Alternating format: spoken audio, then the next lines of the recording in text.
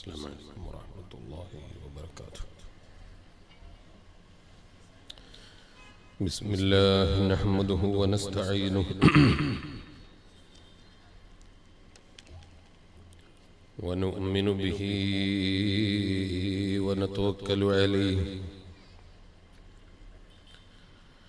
ونعوذ بالله من شرور أنفسنا ومن سيئات أعمالنا. من يهده الله فلا مضل له ومن يضلله فلا هادي له. نشهد أن لا إله إلا الله وحده لا شريك له ونشهد أن محمدا عبده ورسوله أرسله بالهدى ودين الحق ليظهره على الدين كله ولو كره المشركون.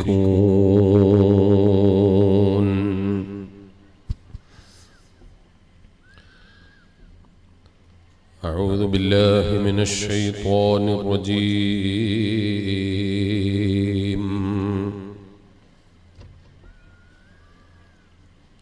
بسم الله الرحمن الرحيم.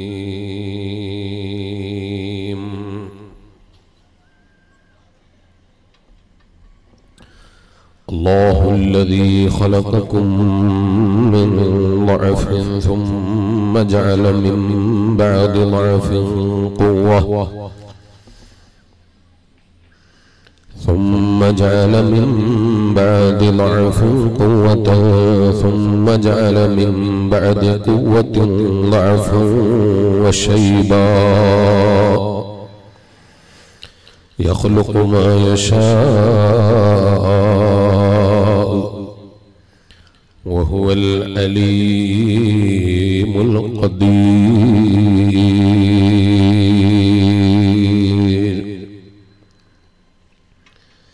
ويوم تقوم الساعة يقسم المجرمون ما لبثوا غير ساعة كذلك كانوا يؤفكون.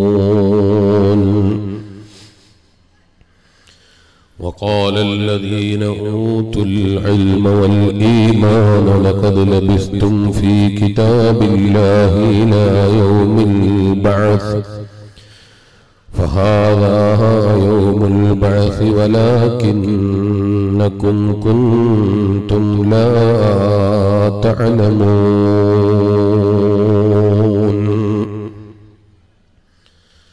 صدق الله العلي العظيم وصدق وبلغ رسوله النبي الكريم. وصل على جميع الأنبياء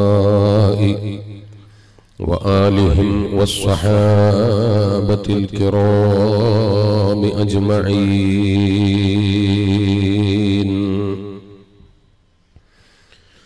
إلهي لست للفردوس أهلا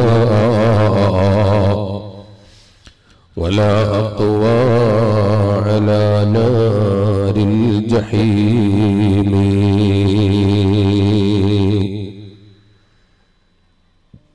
فهب لي توبة فاغفر ذنوبي فإنك غافر الذنب العظيم.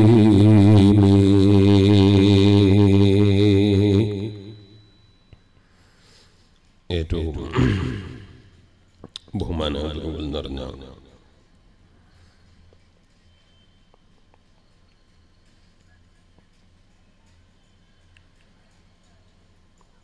സയ്യിദന്മാർ,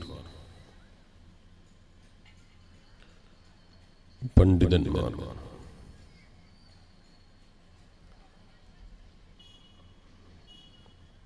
മുതഅല്ലിം സുഹൃത്തുക്കൾ, നാട്ടിലെ കാരുണ്യന്മാർ,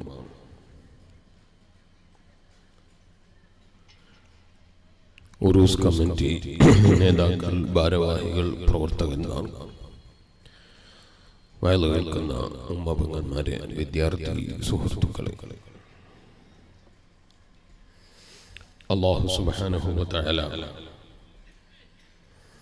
നമ്മുടെ ഒത്തുചേരൽ നാളെ ഹബീബായ നബി മുഹമ്മദുർ റസൂലുള്ളാഹി സല്ലല്ലാഹു അലൈഹി വസല്ലം തങ്ങളെ കൂടെ ജന്നാത്തുൽ നഈമിൽ ഒത്തുചേരാനുള്ള ഒരു കാരണമായി നമ്മൾ കബൂൽ ചെയ്യുമാറാകട്ടെ.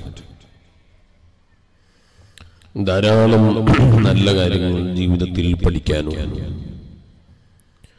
അതനുസരിച്ച് ജീവിക്കാനും കാമിലായ ഈമാനോടെ ലാ ഇലാഹ ഇല്ലല്ലാഹ് എന്ന ദിക്റ് ചൊല്ലി ചിരിച്ച് മരിക്കാനും നമുക്കും നമ്മെ സ്നേഹിക്കുന്ന സർവ്വ മുഅ്മിനീങ്ങൾക്കും റബ്ബ് തൗഫീഖ് തന്ന് അനുഗ്രഹിക്കുമാറാകട്ടെ. സ്റ്റാൻഡ് ഇവിടെ ഫിറ്റ് ചെയ്യാൻ ബുദ്ധിമുട്ടാവും. ഞാൻ ലേശം നീളമുള്ളതുകൊണ്ട് ഒന്ന് സ്റ്റാൻഡ് വെക്കുന്നത് നിങ്ങൾക്ക് ബുദ്ധിമുട്ടാവില്ല എന്ന് ഞാൻ മനസ്സിലാക്കുന്നത്. അതില്ലെങ്കിൽ എനിക്ക് കഴിഞ്ഞു പോകുമ്പോൾ ഊരവേദനയായിരിക്കും. ഞാനും കൂടി സഹായിച്ചാൽ എല്ലാവരും സ്വലാത്തിലേക്ക് സല്ലല്ലാഹു അലാ മുഹമ്മദ്.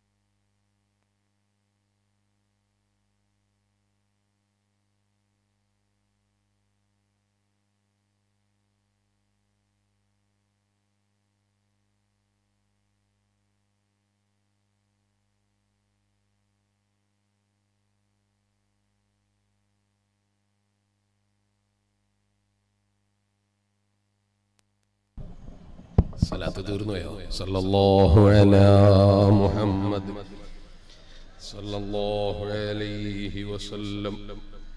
اللهم صل على محمد يا رب صل عليه وسلم.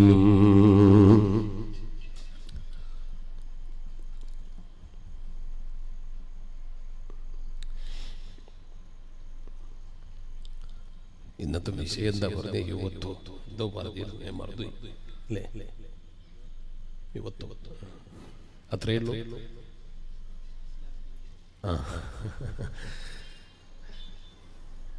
യുവത്വം ഇസ്ലാമിൽ അല്ലാഹു തആല നല്ല കാലം, യൗവനകാലം നല്ലതിന് ചെലവഴിക്കുന്നവരെ കൂട്ടത്തിൽ നമ്മൾ എല്ലാവരെയും അല്ലാഹു തആല പെടുത്തി അനുഗ്രഹിക്കട്ടെ. നമ്മളെ ചെറുപ്പക്കാരായ കുട്ടികളൊക്കെ അല്ലാഹു തആല നന്നാക്കി തരട്ടെ.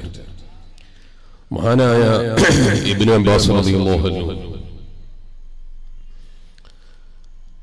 അവിടുന്ന് പറഞ്ഞു, ഖാല റസൂലുള്ളാഹി സ്വല്ലല്ലാഹു അലൈഹി വസല്ലം ലിറജുലിൻ വഹുവ യഅലഹു. നബി സല്ലല്ലാഹു അലൈഹി വസല്ലം തങ്ങൾ ഒരാൾക്ക് ഇങ്ങനെ ബാന്ന് പറഞ്ഞു കൊടുക്കാൻ, ഒരാളെ ഇങ്ങനെ ഉപദേശിക്കാൻ.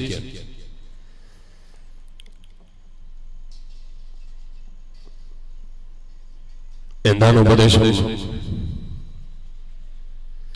اغتنم خمسا قبل خمس. 5 കാര്യങ്ങൾ നിന്നെ തേടി വരുന്നതിന്റെ മുമ്പ്, 5 കാര്യങ്ങൾ നിന്നെ പിടികൂടുന്നതിന്റെ മുമ്പ്, 5 കാര്യങ്ങളിൽ നീ നല്ല ശ്രദ്ധ പുലർത്തുന്നവനാകണം. ആ 5 കാര്യങ്ങളെ വേണ്ടതുപോലെ യൂസ് ചെയ്യുന്ന ആളാകണം. ഇത് പറഞ്ഞിട്ട് നബി സല്ലല്ലാഹു അലൈഹി വസല്ലം തങ്ങൾ ഒന്നാമതായി പറഞ്ഞു, ശബാബക ഖബ്ല ഹറമിക. വാർദ്ധക്യം നിന്നെ പിടികൂടുന്നതിന്റെ മുമ്പ്, വയസ്സായി പോകുന്നതിന്റെ മുമ്പ് നിന്റെ ആരോഗ്യമുള്ള സമയം നീ നല്ല വണ്ണം യൂസ് ചെയ്യണം.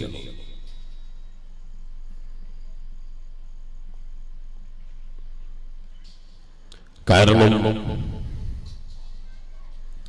ആരോഗ്യമുള്ള കാലത്ത് ആരോഗ്യത്തിന്റെ വിലയെ മനസ്സിലാക്കാൻ കഴിയില്ല. ദുനിയവിയായ ലോകത്ത് ഏത് കാര്യങ്ങളും അങ്ങനെ തന്നെയാണ്. സ്വന്തത്തിൽ അനുഭവിച്ചുകൊണ്ടിരിക്കുമ്പോൾ അതിന്റെ മഹത്വത്തെ ചിലപ്പോൾ മനുഷ്യന് ഓർത്തെടുക്കാനും മനസ്സിലാക്കാനും സാധിക്കുകയില്ല. അതേ സ്ഥാനത്ത് അത് ഇല്ലാതിരിക്കുമ്പോഴാണ് അതിന്റെ മഹത്വവും അതിന്റെ വലുപ്പവും അതിന്റെ പ്രാധാന്യത്തെക്കുറിച്ചും മനുഷ്യന് ബോധമുണ്ടാകുന്നത്.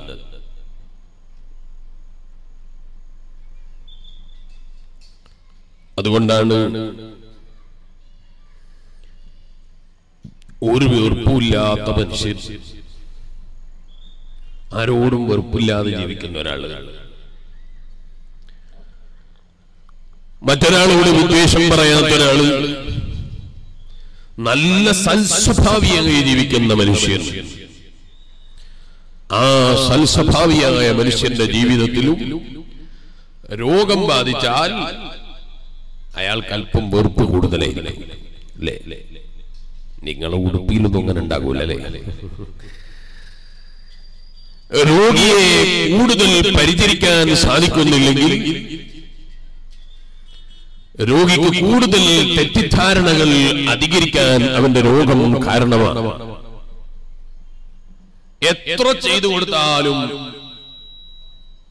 ചെയ്തു കൊടുത്തതിൽ വീഴ്ചകളിലേക്ക് നോക്കിയിട്ട് മനക്ലേശമുണ്ടാകാൻ രോഗിക്ക് കൂടുതൽ കാരണമാണ്.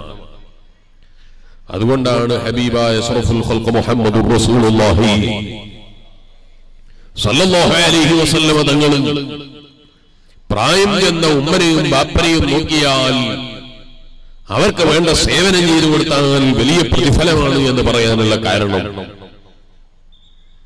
ചെറിയ കുട്ടി, ആ ചെറിയ കുട്ടി ചിലപ്പോൾ അവൻ അറിയാത്തൊരു വസ്തു കാണുമ്പോ അവൻ ചോദിക്കും, അതെന്താണത്? ട്രെയിനിൽ പാലത്തിന്റെ മേലെ ഇങ്ങനെ പോകുമ്പോ കുട്ടികളെ കൂടെയാണ് യാത്ര ചെയ്യുന്നതെങ്കിൽ മകൻ ചോദിക്കും, ഈ പാലത്തിന്റെ മേലെ ട്രെയിന് പോയാൽ താഴെ വീണ് കൊടുക്കൂലേ എന്ന് ചോദിക്കും.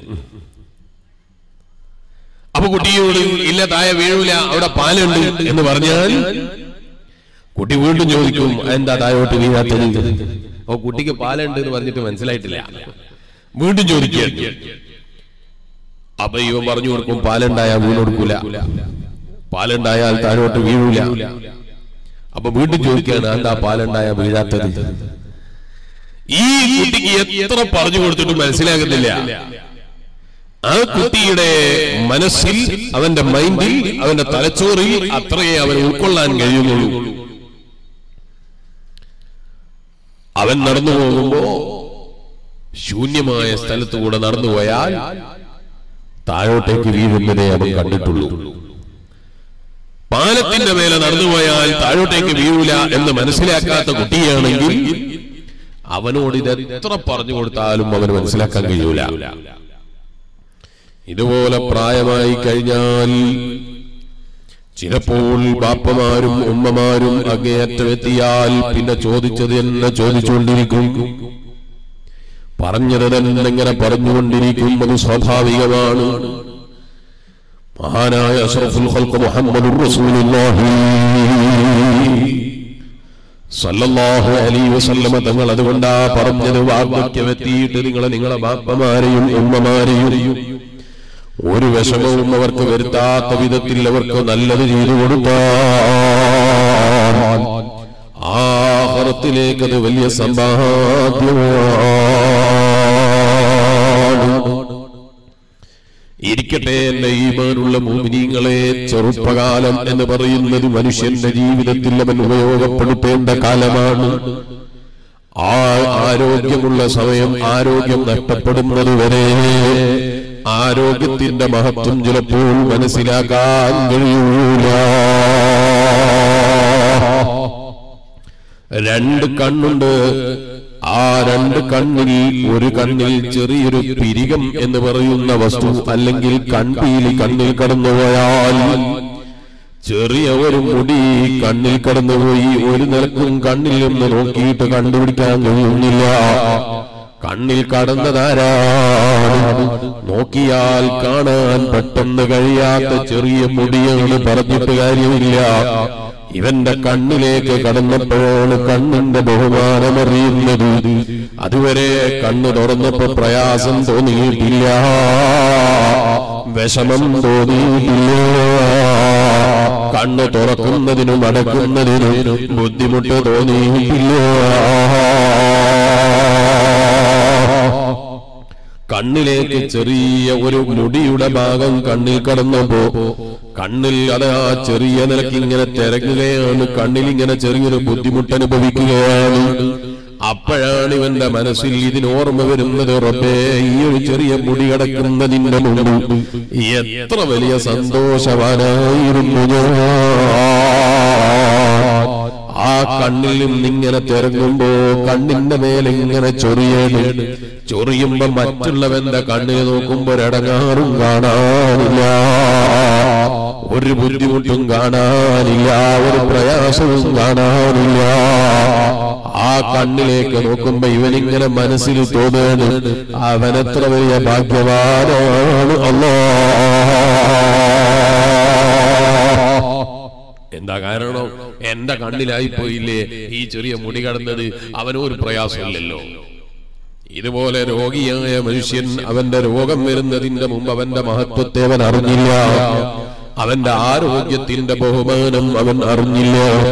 അവന് ചെറിയ ചെറിയ നിലക്കുള്ള ആരോഗ്യ പ്രശ്നങ്ങൾ തുടങ്ങിയപ്പോഴാണ് മറ്റുള്ളവന്റെ ആരോഗ്യം കാണുമ്പോ അവനെത്ര വലിയ ഭാഗ്യവാനാണ് അല്ലാഹ്, അവനെത്ര വലിയ തൗഫീഖുള്ളവനാണ് അല്ലാഹ് എന്ന ചിന്ത ഇവന്റെ മനസ്സിലേക്ക് കടന്നു വരുന്നത് 50 കൊല്ലം, 40 കൊല്ലം, 60 കൊല്ലം, 70 കൊല്ലം ആരോഗ്യപരമായി പറയാൻ തോന്നിയൊരു പ്രയാസവുമില്ലാത്ത ഈ മനുഷ്യന് അങ്ങനൊരു വിഷമം തന്നെ ഇതുവരെ തോന്നിയിട്ടില്ല. ചെറിയൊരു പ്രയാസം വന്നപ്പോഴേക്ക്, ചെറിയൊരു ബുദ്ധിമുട്ട് വന്നപ്പോഴേക്ക്, ആരോഗ്യപരമായി ചെറിയൊരു തടസ്സം വന്നപ്പോഴേക്ക് ഇവന്റെ മനസ്സിന്റെ നില തന്നെ തെറ്റിപ്പോയി. നിങ്ങൾ കാണുന്നില്ലേ, ഭയങ്കര ധൈര്യമുള്ള ചില ആളുകൾ, ഭയങ്കര ധൈര്യം. അങ്ങനെ പറഞ്ഞാൽ മനസ്സിലാവൂലേ? ഭീമമായ ധൈര്യമുള്ള ചില ആളുകൾ, ഭയങ്കര ധൈര്യം. ഏത് രോഗികളെ എടുത്ത് അവർ ഓടിക്കൊണ്ടുപോകും. എത്ര വലിയ ആക്സിഡന്റ് ആണെങ്കിലും എന്ത് തന്നെ സംഭവിച്ചാലും ഒരു പ്രയാസമില്ലാതെ എടുത്ത് ഓടിയിട്ട് കൊണ്ടുപോകും. അവരെടുത്തിട്ട് എത്ര പ്രയാസപ്പെട്ടിട്ട് റോഡിൽ പറ്റിക്കിടക്കുന്നതാണെങ്കിലും ഒട്ടിക്കിടക്കുന്നതാണെങ്കിലും അവരത് കോരി എടുത്തിട്ട് അതുമായിട്ട് ഹോസ്പിറ്റലിൽ പോയി ചികിത്സ നേടാനും എന്ത് ചെയ്തു കൊടുക്കാൻ അവർ റെഡിയാണ്. ഇങ്ങനെയുള്ള ചില ആളുകളെ കാണുന്നില്ലേ നിങ്ങൾ? അത്തരം ആളുകൾക്ക് ചെറിയ കിഡ്നിക്ക് തകരാറ് വന്നു എന്ന് പറയുമ്പോൾ പിന്നെ ധൈര്യം കാണാനില്ല. ഇന്നലെ വരെ നാട്ടിൽ നടന്ന ഏത് ആക്സിഡന്റിന്റെ മുൻനിരയിലും ആരും കണ്ടാൽ പേടിച്ചു പോകുന്ന വിധത്തിലാണ് മയ്യത്ത് കിടക്കുന്നതെങ്കിലും, ആരും കണ്ടാൽ നോക്കാൻ ഭയപ്പെടുന്ന വിധത്തിലാണ് കാണുന്നതെങ്കിലും ഇവൻ മുന്നിട്ട് വരാൻ റെഡിയാണ്, എടുത്തു ഓടിക്കൊണ്ടുപോകാൻ റെഡിയാണ്, ഏത് ത്യാഗവും സഹിക്കാൻ റെഡിയാണ്, ഏത് പ്രയാസവും സഹിക്കാൻ റെഡിയാണ്, എത്ര വേണമെങ്കിലും ഇവന്റെ ശരീരങ്ങൾക്ക് ഖിദ്മത്ത് ചെയ്യാൻ അവൻ റെഡിയാണ്. ഇവന്റെ ശരീരത്തിലെ കിഡ്നിക്ക് ചെറിയ തകരാറ് വന്നു എന്ന് പറഞ്ഞപ്പോൾ പിന്നെ ഇവന്റെ ധൈര്യം കാണാനില്ല. ഇവന്റെ ധൈര്യം മുഴുവനായി ചോർന്നുപോയി. എന്താ കാരണം? മറ്റുള്ളവന്റെ ആരോഗ്യത്തിൽ പ്രയാസം വന്നപ്പോൾ ഇവന് ധൈര്യമുണ്ടായിരുന്നു. സ്വന്തം ശരീരത്തിൽ ആരോഗ്യം നഷ്ടപ്പെട്ടു എന്ന് പറഞ്ഞപ്പോൾ മാനസികമായി തളർന്നുപോയി. അതുകൊണ്ടാണ് എന്റെ ഈമാനുള്ള വിശ്വാസികളെ, പരിശുദ്ധ ഖുർആൻ എന്നോട് നിങ്ങളോട് പറയുന്നു, വമാ ഖലഖതുൽ ജിന്ന വൽ ഇൻസ ഇല്ലാ ലിയഅ്ബുദൂൻ. ഒരു ജിന്നിനെയും ഒരു മനുഷ്യനെയും നമ്മൾ പഠിച്ചിട്ടില്ല ലോക സൃഷ്ടാവായ റബ്ബിനെ ഇബാദത്തെടുക്കാനല്ലാതെ ശ്രദ്ധിച്ചിട്ടില്ല. ആരോഗ്യമുള്ള കാലത്ത് ആ റബ്ബിനെ ഇബാദത്തുകൾ സമർപ്പിക്കണം, ആ റബ്ബിന്റെ പൊരുത്തം പ്രതീക്ഷിച്ച് ജീവിക്കണം, ആ റബ്ബിൽ തവക്കുലോട് ജീവിക്കണം, അവന്റെ പൊരുത്തത്തിലായി ജീവിതത്തെ സമർപ്പിക്കാൻ കഴിയണം. അങ്ങനെ ജീവിക്കുന്നവനാണോ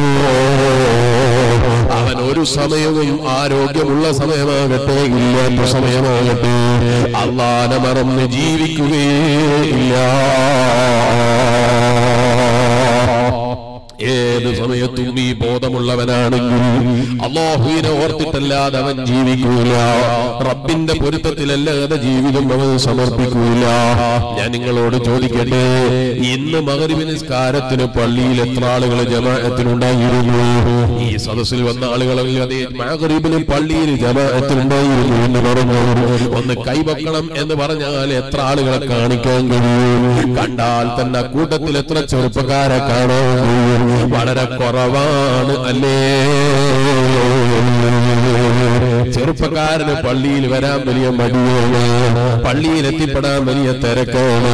അവൻ ദുന്യാവുണ്ടാക്കേണ്ട ബേജാറിലാണ്, ദുന്യാവിന് വേണ്ടി ഓടുന്ന ഓട്ടത്തിലാണ്. ഹബീബായ നബി സല്ലല്ലാഹു അലൈഹി വസല്ലം തങ്ങൾ എന്നോട് പറയുന്നു, നിങ്ങളോട് പറയുന്നു, ശബാബക ഖബ്ല ഹർമിക, മോനെ നിന്നെ വാർദ്ധക്യം പിടികൂടുന്നതിന്റെ മുമ്പ്, അതേ വാർദ്ധക്യം നിന്നിലേക്ക് എത്തിച്ചേരുന്നതിന്റെ മുമ്പ് നിന്റെ യൗവനകാലം നീ നന്മയിൽ ചെലവഴിച്ചോ. ഇല്ലെങ്കിലോ അർദലുൽ ഉമറിലേക്ക് എത്തി നിന്റെ ആരോഗ്യം മുഴുവനും നഷ്ടപ്പെടുന്ന വഴിയിലേക്ക് എത്തി വിരല് കടിച്ചിട്ട് കാര്യമുണ്ടാകൂല. മനുഷ്യ, നിനക്ക് എപ്പോഴും ഓർമ്മ വേണം, നീ കാണുന്നില്ലേ പരിശുദ്ധ ഖുർആൻ എനിക്കും നിങ്ങൾക്കും ഉദാഹരണം പറഞ്ഞു തന്നത്. എന്താ ഉദാഹരണം പറഞ്ഞു തന്നത്? യഅലമു അന്നമൽ ഹയാത്തുദ് ദുനിയാ ലഅബുൻ വലഹുൻ വസീനത്തുൻ വതഫാഖുറുൻ ബൈനകും വതകാസുറുൻ ഫിൽ അംവാലി വൽ ഔലാദ് കമഥലി ഗൈസിൻ അഅജബ കുഫാറ റബാതുഹു ثم يهيج فتراه مصفرا ثم يكون حطاما وفي الآخرة عذاب شديد ومغفرة من الله ورضوان وما الحياة الدنيا إلا متاع الغرور.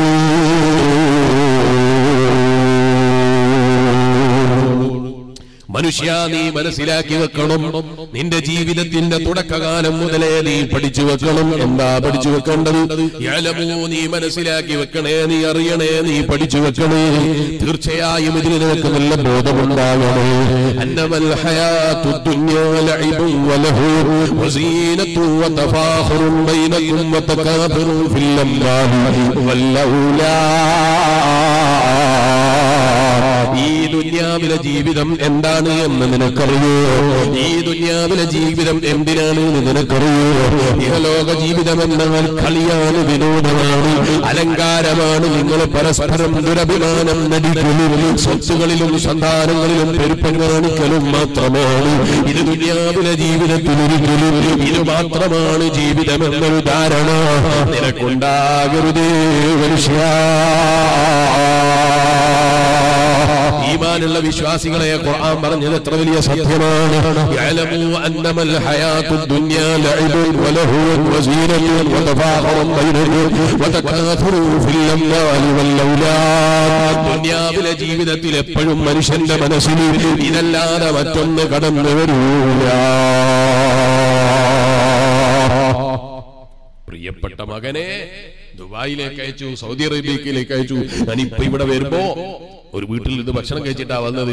അവ അവിടുന്ന് ഇറങ്ങാൻ നിൽക്കുമ്പോൾ ഒരു ചെറുപ്പക്കാരൻ വന്നിട്ട് എന്നോട് പറഞ്ഞു, ഞാൻ ഈ വീട്ടുകാരന്റെ മകനാണ്, 4-ാം തീയതി ഞാൻ വിദേശത്തേക്ക് പോവാണ്, സൗദി അറേബ്യയിലാണ്, ജുബൈലിലാണ് പറഞ്ഞു. അദ്ദേഹത്തിന് നീ ബർക്കത്ത് ചെയ്തു കൊടുക്കണം റഹ്മാനെ. അങ്ങനെ പല ആളുകളുണ്ട് ഈ നാട്ടിൽ, വിദേശ രാജ്യത്ത് പോയി അധ്വാനിക്കുന്ന ആളുകൾ. എല്ലാവർക്കും നീ ബർക്കത്ത് ചെയ്തു കൊടുക്കണം. ബാപ്പ മകനെ ദുബായിലേക്ക് അയച്ചു, സൗദി അറേബ്യയിലേക്ക് അയച്ചു, ഖത്തറിലേക്ക് അയച്ചു, ബഹ്റൈനിലേക്ക് അയച്ചു, പല രാജ്യങ്ങളിലേക്കും അധ്വാനിക്കാൻ വേണ്ടി അയച്ചു. അധ്വാനിക്കാൻ വേണ്ടി പോയി. അവിടെ പോയി 2 ദിവസമായില്ല. അപ്പൊ തന്നെ മകൻ വിളിച്ചു പറയാണ്, വാപ്പാ ടിക്കറ്റിന്റെ പൈസ ഇപ്പൊ നഷ്ടാകുള്ളൂ, എന്നെ എത്രയും പെട്ടെന്ന് നാട്ടിൽ എത്തിക്കണം, ഇപ്പൊ ടിക്കറ്റേ പോകുള്ളൂ, ഇനി അതിന്റെ മുഖത്ത് എത്ര ദിവസം എനിക്ക് കഴിയുന്നുണ്ട്, അതിനനുസരിച്ച് എക്സ്പെൻസ് കൂടി ചെലവായിരിക്കും, ഞാൻ ഇവിടെ പോല അല്ലെ. അങ്ങനെയില്ലേ ചില കുട്ടികൾ വിദേശ രാജ്യത്തേക്ക് പോയി 2 ദിവസം കഴിഞ്ഞാൽ പിന്നെ മുല കുടിക്കുന്ന കുട്ടികളെ പോലെ ഉമ്മാനെ കണ്ടില്ലേ ചിലപ്പോൾ അവിടെ നിൽക്കാൻ കഴിയില്ല. അത് ചില ആളുകളുടെ സ്വഭാവമാണ്. അങ്ങനെ ഉമ്മിയായിട്ട് ജീവിക്കുന്ന ചില ആളുകളുണ്ട്. അവിടെ എത്തിയിട്ട് പിന്നെ അവർക്ക് അവിടെ നിൽക്കാൻ കഴിയുന്നില്ല. ഉമ്മനെ വിളിച്ചിട്ട് പറയുന്നത് ഞാനങ്ങ് വരികയാണ്, എനിക്ക് നടക്കൂല. വാപ്പനെ വിളിച്ച് പറയാണ്, നാട്ടിൽ എത്ര വേണമെങ്കിലും അധ്വാനിച്ചോളാം, ഇവിടെ നിന്നിട്ട് ഒരു ദിവസം പോലും ഇനി മുന്നോട്ട് പോകില്ല, എനിക്ക് തിരിച്ചങ്ങ് വരണം. അങ്ങനെ പറയുന്ന ചില ആളുകളെ ശ്രദ്ധിച്ചില്ലേ നിങ്ങൾ? അപ്പം ബാപ്പ എന്താ പറയുന്നത്, മോനെ എന്ത് വേണമെങ്കിലും തരാ, നീ ഒന്ന് അവിടെ നിൽക്കുവോ, എന്ത് വേണമെങ്കിലും തരാ, നീ ഒന്ന് അവിടെ നിന്ന് അധ്വാനിക്കോ. എത്ര പൈസ ചെലവഴിച്ചിട്ടാണ് ഞാൻ നിന്നെ അയച്ചത് എന്നറിയോ? ഉമ്മാന്റെ പൊന്നു വിറ്റിട്ടാണ്, സ്വത്ത് വിറ്റിട്ടാണ് ഞാൻ നിനക്ക് വിസ അടിപ്പിച്ചു തന്നത്. മോൻ ഇങ്ങോട്ട് തിരിച്ചു വരാൻ പാടില്ല അല്ലേ? എന്തൊരു ടെൻഷനാ ബാപ്പന്റെ മനസ്സിൽ. ഉസ്താദുമാരെ വിളിച്ച് ദ്വാരക്കാൻ പറഞ്ഞു പോയി, സിറാജുൽ ഹുദയിലേക്ക് നേർച്ചയാക്കി പോയി, മക്കാമുകളാകുന്ന മക്കാമിൽ കയറിയിട്ട് മുഴുവനും നേർച്ചയാക്കി പോയി, ചെയ്തു പോയി. എന്താ കാരണമെന്നറിയോ?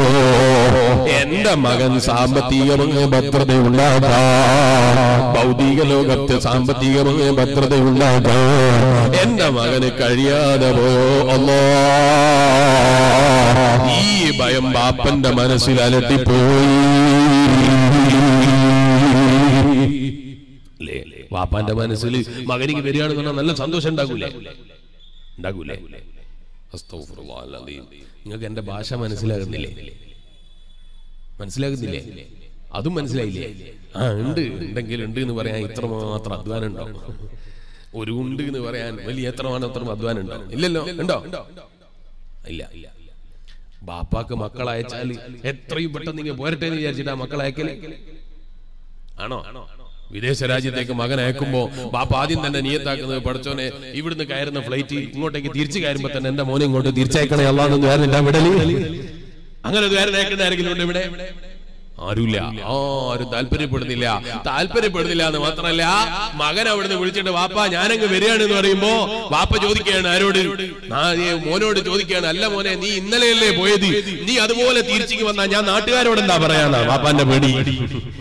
ഈ കുട്ടി എന്താകുമെന്നല്ല, ഏറ്റവും വലിയ ഭയം അങ്ങനെയാണ്. പഠിച്ച റബ്ബേ ഞാനിനി നാട്ടുകാരോടെന്തോ സമാധാനം പറയും, കുടുംബങ്ങളോടെന്തോ സമാധാനം പറയും, ഇഷ്ടപ്പെടുന്നവരോടെന്തോ സമാധാനം പറയും, അയൽവാസികളോടെന്തോ സമാധാനം പറയും. ഇന്നലെ രാത്രിയല്ലേ അയൽവാസികളാകുന്ന അയൽവാസികൾ മുഴുവൻ ഇവിടെ വന്നിട്ട് മങ്കൂസ് മൗലിദ് ഓതി, ഉസ്താദുമാരൊക്കെ വന്നത് ആയിരുന്നിട്ട് ഇവനെ യാത്ര അയച്ചത്. പിറ്റേ ദിവസം തന്നെ ഇവരിങ്ങ് പോന്നാല് നാട്ടുകാരോടൊക്കെ ഞാൻ എന്താ പറയാ?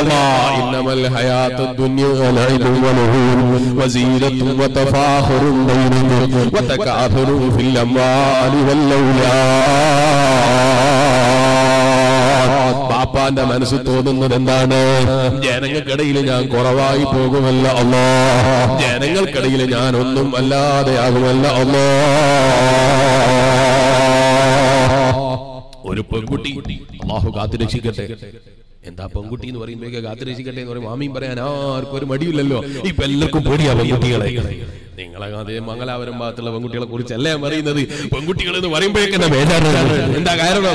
പഠിച്ച റബ്ബേ ഇവൾ എന്തൊക്കെയാ പറയാന്നറിയില്ല. ഇനി പറഞ്ഞിട്ട് എന്തെങ്കിലും ഒരു തീരുമാനം ബാപ്പ പറഞ്ഞു പോയാ ബാപ്പയും കോടതിയിൽ, ഉമ്മയും കോടതിയിൽ, കുടുംബങ്ങളും കോടതിയിൽ.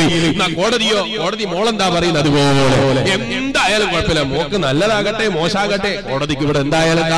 അപ്പൊ ഈ ബാപ്പ എപ്പം ബേജാറിലാണ്. പഠിച്ച റബ്ബേ കോടതിയിൽ പോയിട്ട് ഈ മോക്ക് വേണ്ടിയിട്ട് ഞാൻ സംസാരിക്കേണ്ട ഒരു ഗതികൂടി നമ്മളെ കാത്തുരക്ഷിക്കട്ടെ. അപ്പൊ ഒരു പെൺകുട്ടി ഒരാളെ സ്നേഹിച്ചു. എങ്ങനെ? പെൺകുട്ടി ഒരാളെ സ്നേഹിച്ചു. സ്നേഹം എന്ന് പറയുന്നതിൽ യാതൊരു തെറ്റുമില്ലട്ടോ. സ്നേഹം ലാ മലാമ ഫിൽ മഹബ്ബ. സ്നേഹത്തിൽ ആരെയും ആക്ഷേപം പറയാൻ കഴിയില്ല. സ്നേഹിക്കുക, അതിൽ ആക്ഷേപം പറയാൻ പാടില്ല. പക്ഷെ സ്നേഹിക്കേണ്ടവനെ സ്നേഹിക്കണം, സ്നേഹിക്കേണ്ടവരെ സ്നേഹിക്കണം, സ്നേഹിക്കേണ്ട സ്ഥലത്ത് വെച്ച് സ്നേഹിക്കണം, അതിന്റെ അവസരം വരുമ്പോ സ്നേഹിക്കണം. സ്നേഹം എന്ന് പറഞ്ഞാൽ ഇതെല്ലാം കൊണ്ടുപോയി വരാറുള്ള ഒരു സാധനമല്ല. സ്നേഹം അത് കൊടുക്കേണ്ട സ്ഥലത്ത് കൊടുക്കണം, കൊടുക്കേണ്ട സമയത്ത് കൊടുക്കണം, വാങ്ങേണ്ട സമയത്ത് വാങ്ങണം, വാങ്ങേണ്ട അതുപോലെ വാങ്ങണം. അല്ലാതെ എവിടെയെങ്കിലും കൊണ്ടുപോയി ചെലവഴിക്കാനുള്ള സമയമല്ല, സാധനമല്ല സ്നേഹം എന്ന് പറയുന്നത്. പക്ഷേ സ്നേഹത്തിൽ ആർക്കും ആക്ഷേപം പറയാൻ പാടില്ല. അതുകൊണ്ടല്ലേ നിങ്ങൾ കാണുന്നില്ലേ ചില ആളുകൾക്ക് ചിലരോട് ഭയങ്കര സ്നേഹമാണ്. സ്നേഹം ഉണ്ടാകുന്നതിൽ ഒരു തെറ്റില്ല. നബി സല്ലല്ലാഹു അലൈഹി വസല്ലം മഹാനായ മുആദ് റളിയല്ലാഹു അൻഹുവിനെ വിളിച്ചു പറഞ്ഞില്ലേ, ശിഷ്യനാ മുആദ് റളിയല്ലാഹു അൻഹു, യാ മുആദ് ഇന്നി ഉഹിബ്ബുക ഫില്ലാഹ്. മഹാനായ സയ്യിദുനാ മുആദ് റളിയല്ലാഹു അൻഹുവിനെ വിളിച്ചിട്ട് മഹാനായ മുആദ് റളിയല്ലാഹു അൻഹുവിനോട് അഷ്റഫുൽ ഖൽഖ് മുഹമ്മദുർ റസൂലുള്ളാഹി സല്ലല്ലാഹു അലൈഹി വസല്ലം തങ്ങൾ പറയാണ്, ഓ മുആദേ ഞാൻ നിങ്ങളെ ഇഷ്ടപ്പെടുന്നു. ആരാ പറയുന്നത്? ഉസ്താദ് ശിഷ്യരോട്, നേതാവ് അനുയായിയോടാ പറയുന്നത്. എല്ലാവരും ഒന്ന് കയറിയിരിക്കും. എനിക്ക് ഈ സദസ്സിൽ ഇത്രയും ദൂരം ഓടി വന്നിട്ട് നിങ്ങളൊക്കെ മുഖമൊന്ന് കാണാതെ പ്രസംഗിക്കുമ്പോൾ ചെറിയൊരു വിഷമം. കസേര അടക്കമൊന്ന് കുറച്ചിങ്ങോട്ട് മുന്നോട്ട് പോരി, അതുകൊണ്ട് വിഷമമൊന്നുമില്ല. എല്ലാവരും നല്ലോണം ഒന്ന് കാണട്ടെ. ഞാൻ പോകുന്നവരെ എനിക്ക് നിങ്ങളോട് വലിയ ഇഷ്ടമാണ്, അതുകൊണ്ടാണ്, വേറൊന്നുമല്ല. അല്ലാഹു നമ്മളെ സ്നേഹം ആഖിറത്തിൽ ഉപകരിക്കുന്ന ഒരു സ്നേഹാക്കി തരട്ടെ. സ്നേഹിക്കുന്നവരോട് സ്നേഹാണ് എന്ന് പറയണം എന്നാണ് നബി മുഹമ്മദ് റസൂലുള്ളാഹി സ്വല്ലല്ലാഹു അലൈഹി വസല്ലം തങ്ങൾ പറഞ്ഞത് എന്ന് മനസ്സിലാക്കിയിട്ട് ഏതെങ്കിലും ബാപ്പാന്റെ മകളെ പോയിട്ട് എന്നോട് ഇഷ്ടമാണ് എന്ന് പറഞ്ഞിട്ട് ബാപ്പാന്റെ അടി കിട്ടിയിട്ട് എന്നെ വിളിച്ചിട്ട് കാര്യം ഉണ്ടാകൂല. സ്നേഹം പറയേണ്ട സ്ഥലത്ത് പറയണം, പറയേണ്ട സമയത്ത് പറയണം, പറയേണ്ടതുപോലെ പറയണം, അതിനെ എല്ലാ നിലക്കും ഹലാലായ രൂപത്തിൽ പറയണം. ഞാൻ ഇന്നലെ ഒളയം മക്കാവ് എന്ന് പറഞ്ഞിട്ടൊരു മക്കാമുണ്ട് കാസർഗോഡ് ജില്ലയിൽ, കാസർഗോഡ് ജില്ലയിലെ മഞ്ചേശ്വരം ഭാഗത്ത്. അവിടെ ഇന്നലെ പ്രസംഗിക്കുമ്പോൾ ഒരു ചരിത്രം പറഞ്ഞിരുന്നു. മഹാനായ ഇമാം ഖല്ലൂബി റളിയല്ലാഹു അൻഹു അവിടുത്തെ കിതാബിൽ നവാദിറുൽ രേഖപ്പെടുത്തിയ ഒരു ചരിത്രം, നവാദിറുൽ ഖല്ലൂബി എന്ന് പറഞ്ഞ കിതാബിൽ രേഖപ്പെടുത്തിയ ഒരു ചരിത്രം. ഞാൻ പ്രസംഗം കഴിഞ്ഞ് തിരിച്ചു വരുമ്പോ ഒരു ചെറുപ്പക്കാരൻ പറഞ്ഞു, പ്രസംഗത്തിൽ എനിക്ക് ഏറ്റവും ഇഷ്ടപ്പെട്ട ഭാഗം ചരിത്രമായിരുന്നു, നിങ്ങൾ അത് പൂർത്തീകരിച്ചില്ല. എങ്ങനെ? ഏറ്റവും ഇഷ്ടപ്പെട്ട ഇന്നലത്തെ പ്രസംഗത്തിൽ നിങ്ങൾ പറഞ്ഞ വാക്കുകൾ എനിക്ക് ഏറ്റവും ഇഷ്ടപ്പെട്ട ഭാഗം അതായിരുന്നു, പക്ഷെ നിങ്ങൾ അത് പൂർത്തീകരിച്ചില്ല എന്ന് പറഞ്ഞു. ഞാൻ പറഞ്ഞു, നിങ്ങൾ വേണ്ടതുപോലെ ശ്രദ്ധിച്ച് കേട്ടില്ല എന്ന് പറയൂ, പൂർത്തീകരിച്ചില്ല എന്ന് പറയരുത്. ഞാൻ പൂർത്തീകരിച്ചിട്ടുണ്ട്. ഞാൻ ചിലപ്പോൾ ഒരു ചരിത്രം തുടങ്ങിയാൽ അവസാനം കൊണ്ടുപോയിട്ട് തീർക്കും. ഇപ്പൊ ഞാൻ ഈ കഴിഞ്ഞ ഒരാഴ്ച മുമ്പ് ദുബായിൽ ഒരു ബാർബർ ഷാപ്പിൽ ഇങ്ങനെ താടി ഒപ്പിച്ചുകൊണ്ടിരിക്കുമ്പോ അവിടെ നിന്ന് താടി ഒപ്പിക്കുന്ന ആളെന്നോട് പറഞ്ഞു, നിങ്ങൾ കുറച്ച് ദിവസം മുമ്പ് ഒരു ചരിത്രം തുടങ്ങിയിരുന്നു, ആ ചരിത്രം നിങ്ങൾ ഒരു പ്രസംഗത്തെ തുടങ്ങിയിട്ട് അന്ന് ഞങ്ങൾ ഉറങ്ങാൻ അനുവദിച്ചിട്ടില്ല എന്ന്. ഞാൻ ചോദിച്ചു അതെന്തേ? അപ്പൊ ഇയാൾ എന്നോട് പറഞ്ഞു, നിങ്ങൾ ചരിത്രം തുടങ്ങിയത് മൂസാ നബി അലൈഹി സ്വലാമിന്റെ കാലത്തുണ്ടായിരുന്ന സൂറത്തുൽ ബഖറയിൽ പറഞ്ഞൊരു പശുവിന്റെ ചരിത്രം പറഞ്ഞിട്ടാണ്. ആ ചരിത്രം നിങ്ങൾ തീർത്തത് പിന്നെ 2 മണിക്കൂർ കഴിഞ്ഞിട്ടാണ്. ഉറങ്ങാതെ കുറെ കാത്തിരുന്നു, ഇതിന്റെ ചരിത്രം ഒന്ന് തീർന്നു കിട്ടിയിട്ടുണ്ടെങ്കിൽ ഉറങ്ങാന്ന് വിചാരിച്ചിട്ട് അത് നിങ്ങൾ തീർത്തു തന്നില്ല എന്ന് പറഞ്ഞു. അവസാനം വരെ ഞങ്ങൾ ഉറക്കം നഷ്ടപ്പെടുത്തി കഴിഞ്ഞു. അല്ലാഹു അദ്ദേഹത്തിന് ബർക്കത്ത് കൊടുക്കട്ടെ. അയാൾ ഒരു തമാശ പറഞ്ഞതാണ്. അപ്പൊ ചിലപ്പോ ചരിത്രം പറഞ്ഞാൽ അങ്ങനെ പറയൂ, അത് എന്തിനാണ്? അതവിടെ ബാക്കി വെച്ചാൽ ശ്രദ്ധ അവിടെ തന്നെ ബാക്കി ഉണ്ടാവും, അതിനു വേണ്ടിയാ. അതുകൊണ്ട് ഇവിടെയും പറയാ ചരിത്രം. ആ ചരിത്രം പറഞ്ഞാൽ ചെറുപ്പക്കാർക്കൊക്കെ നല്ലൊരു ആവേശമായിരിക്കും. എന്താണ് ചരിത്രം എന്നറിയോ? ഒരാളൊരു പെൺകുട്ടിയെ സ്നേഹിച്ചു. ഇപ്പൊ എല്ലാവർക്കും ഇതാണ് സ്നേഹം എന്ന് പറയുമ്പോഴേക്ക് എല്ലാവർക്കും മനസ്സിന് സമാധാനം. സ്നേഹം വേണം, സ്നേഹം വേണ്ടെന്ന് ഞാൻ പറയുന്നില്ല. സ്നേഹം മരിക്കാൻ പാടില്ല, സ്നേഹം എപ്പോഴും വേണം. പക്ഷെ ഞാൻ പറഞ്ഞില്ലേ, സ്നേഹം വേണ്ട സ്ഥലത്ത് വേണം, വേണ്ടതുപോലെ വേണം, വേണ്ടവനോട് വേണം, അതിൻ്റെതായ സ്ഥലത്തും അതിൻ്റെതായ സമയത്തും വേണം. ഭാര്യനോട് സ്നേഹം വേണം, അല്ലേ? ഭാര്യനോട് സ്നേഹം വേണ്ടേ? അത് ഏത് വയസ്സ് വരെ വേണം? ഒരു 35-40 നല്ല ആരോഗ്യമുള്ള കാലം മാത്രം മതിയോ? അതുപോരാ. ഹബീബായ നബി മുഹമ്മദ് റസൂലുള്ളാഹി സ്വല്ലല്ലാഹു അലൈഹി വസല്ലം തങ്ങൾക്ക് വഫാത്താകുമ്പോൾ എത്ര വയസ്സാ? 64 വയസ്സിലെ. എത്ര വയസ്സാ? 63. എത്ര വയസ്സാ? 63 വയസ്സ്. അഷ്റഫുൽ ഖൽഖ് മുഹമ്മദ് റസൂലുള്ളാഹി സല്ലല്ലാഹു അലൈഹി വസല്ലം തങ്ങൾക്ക് 60 കഴിഞ്ഞിട്ടും ഭാര്യമാരോട് ഒരാളോട് പോലും ഒരു മനക്ലേശവും സംസാരത്തിലോ സ്വഭാവത്തിലോ എവിടെയും കാണാനില്ല. അവസാനം നബി സല്ലല്ലാഹു അലൈഹി വസല്ലം തങ്ങൾക്ക് വഫാത്തിന്റെ രോഗം വന്നുപോയി. ആ സമയത്ത് എല്ലാ ഭാര്യമാരോടും നബി സല്ലല്ലാഹു അലൈഹി വസല്ലം തങ്ങൾ ചോദിക്കുന്ന, ആയിഷ ബീവി റളിയല്ലാഹു അൻഹയുടെ വീട്ടിൽ നിൽക്കണം. ഭാര്യമാരുടെ എല്ലാവരുടെ വീട്ടിലും ഈ 60 കാലം മുഴുവനും പോയിട്ടുണ്ട്. പക്ഷേ ആരോഗ്യം കൊണ്ട് കഴിയുന്നില്ല. ആ സമയത്ത് പോലും നീതി കാണിക്കുന്ന വിഷയത്തിൽ ഒരു ഭാര്യയല്ല, ഒരു ഭാര്യനോട് തന്നെ നീതി കാണിക്കാൻ കഴിയാത്തവരാ പലരും. നബി സല്ലല്ലാഹു അലൈഹി വസല്ലം തങ്ങൾക്കതാ എത്രയോ ഭാര്യമാരുണ്ട് എന്ന് ഞാൻ പറയേണ്ടതില്ല. അതേ 3-ലധികമുണ്ട്, 4-ലധികമുണ്ട്, 5-ലധികമുണ്ട്, 6-ലധികമുണ്ട്, 7-ലധികമുണ്ട്. ഒരേ സമയം 9 ഭാര്യമാര് തന്നെ നിലനിർത്തിയ നബി മുഹമ്മദ് റസൂലുള്ളാഹി സ്വല്ലല്ലാഹു അലൈഹി വസല്ലം തങ്ങൾക്ക് ഒരു സെക്കൻഡ് പോലും ഭാര്യമാരോട് ഒരാളോട് പോലും സ്നേഹത്തിലൊരു കുറവിനോടില്ല. വഫാത്തിന്റെ സമയത്ത് പോലും ഭാര്യമാരോട് ചോദിക്കുന്നു, അതേ എന്റെ പള്ളിയോട് ചേർന്ന് കിടക്കുന്ന വീട് അത് ആയിഷ ബീവി റളിയല്ലാഹു അൻഹയുടെ വീടാണ്. ഞാൻ അവിടെ താമസിക്കുന്നതിന് നിങ്ങൾക്ക് ആർക്കെങ്കിലും കംപ്ലൈന്റ് പറയാനുണ്ടോ? അഷ്റഫുൽ ഖൽഖ് മുഹമ്മദുർ റസൂലുള്ളാഹി സ്വല്ലല്ലാഹു അലൈഹി വസല്ലം തങ്ങൾ ചോദിച്ചപ്പോ സഹാബിയത്തായ വനിതകൾ മുഴുവനും ഉമ്മുൽ മുഅ്മിനീനായ ഉമ്മഹാത്തുൽ മുഅ്മിനീനായ എല്ലാ ഭാര്യമാരും മുഅ്മിനാത്തുകളായ എല്ലാ സ്ത്രീകളും പറയുന്നു, ഞങ്ങൾക്കൊക്കെ സമ്മതാണ് നബിയെ സ്വല്ലല്ലാഹു അലൈഹി വസല്ലം. അങ്ങനെ ചോദിക്കാനൊരു കാരണമുണ്ട്. ചോദിക്കാതെ തീരുമാനം എടുക്കാൻ പാടില്ല. 1-ലധികം ഭാര്യമാരുണ്ടെങ്കിൽ നീതി പുലർത്തണം. പക്ഷെ ഭാര്യമാർക്ക് പ്രത്യേകിച്ചും എത്ര നീതി പുലർത്തിയാലും തെറ്റിദ്ധാരണയൊന്നും തീരൂല. അത് ഒന്ന് കൂടുതൽ കെട്ടുമ്പോഴാണ് ആലോചിക്കേണ്ടത്. അത് കെട്ടി കഴിഞ്ഞിട്ട് പിന്നെ ആലോചിച്ചിട്ട് കാര്യം ഉണ്ടാവൂല. എത്ര ചെയ്തു കൊടുത്താലും നീതിപരമായിട്ട് ചെയ്യുന്നു എന്ന് അവർക്ക് ഒരിക്കലും പറയാൻ കഴിയൂല. തങ്ങളെപ്പോലെ അഴതലായി മുഴുവൻ നിലയിലും നീതി പുലർത്തിയ ഒരു നേതാവിനെ വേറെ കാണാനുണ്ടാവും? ഉണ്ടാവോ? വേറെ നേതാവിനെ കിട്ടുവോ? അങ്ങനെ ഒരു മനുഷ്യനെ തന്നെ കിട്ടൂല. മഅ്സൂമായ നബി മുഹമ്മദ് റസൂലുള്ളാഹി സല്ലല്ലാഹു അലൈഹി വസല്ലം ഭാര്യമാർക്ക് മുഴുവനും എല്ലാവിധത്തിലും പരിപൂർണമായ സ്നേഹം നൽകിയിട്ടുണ്ട്. എന്നാൽ ഇമാം മുസ്ലിം റളിയല്ലാഹു അൻഹു റിപ്പോർട്ട് ചെയ്തൊരു ഹദീസ് ഇമാം മുസ്ലിം റളിയല്ലാഹു അൻഹു അവിടുത്തെ മുസ്ലിമിൽ കൊണ്ടുവന്നത് കാണാം. എന്താ വെച്ചാൽ ഈ ഹദീസ് അറിയോ?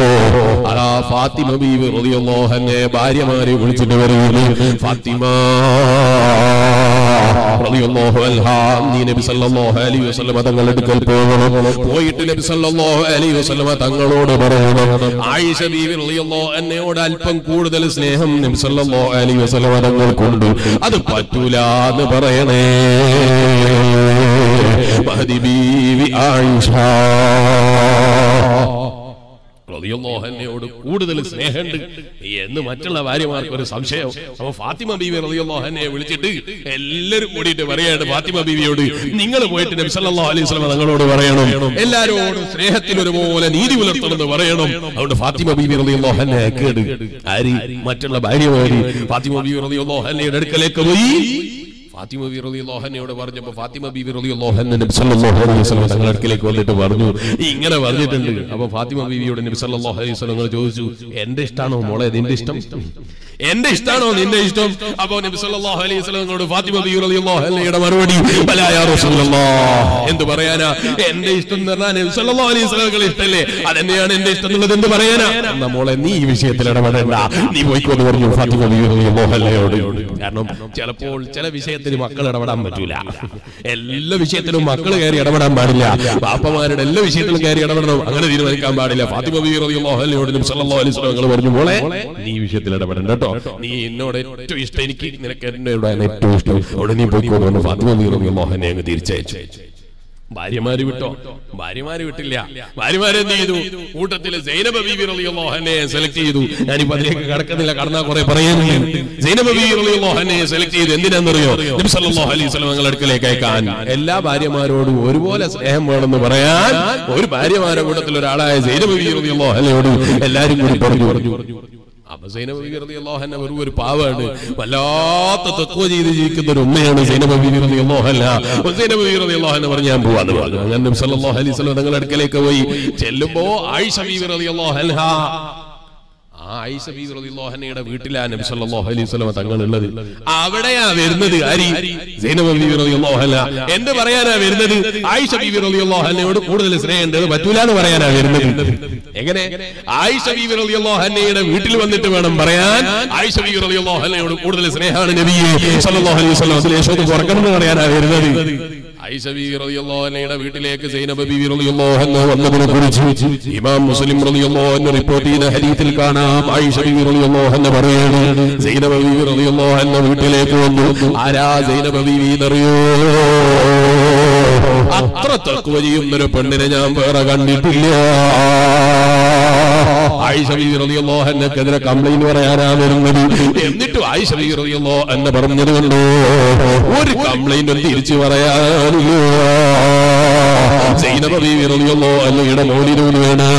സൈനബ ബീവി റളിയല്ലാഹു അൻഹയെ പോലെ തഖ്വയുള്ളൊരു ഉമ്മാനെ ഞാൻ വേറെ കണ്ടിട്ടില്ല. അതുപോലെ സദഖ ചെയ്യുന്നൊരു പെണ്ണിനെ ഞാൻ വേറെ കണ്ടിട്ടേ ഇല്ല. അതുപോലെ ഇഖ്ലാസുള്ളൊരു ഉമ്മാനെ ഞാൻ വേറെ കണ്ടിട്ടേ ഇല്ല. മഹദി ബീവി ആയിഷ റളിയല്ലാഹു അൻഹാ ഉമ്മമാരെ മാതൃകയാക്കണം ഈ സ്വഭാവം.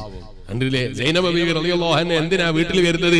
നബി സല്ലല്ലാഹു അലൈഹി വസല്ലം തങ്ങളോട് ആയിഷ ബീവിയോട് കുറച്ച് കൂടുതൽ സ്നേഹമാണ്, എല്ലാവരോടും ഒരുപോലെ സ്നേഹം വേണം എന്ന് പറയാനാ വരുന്നത്.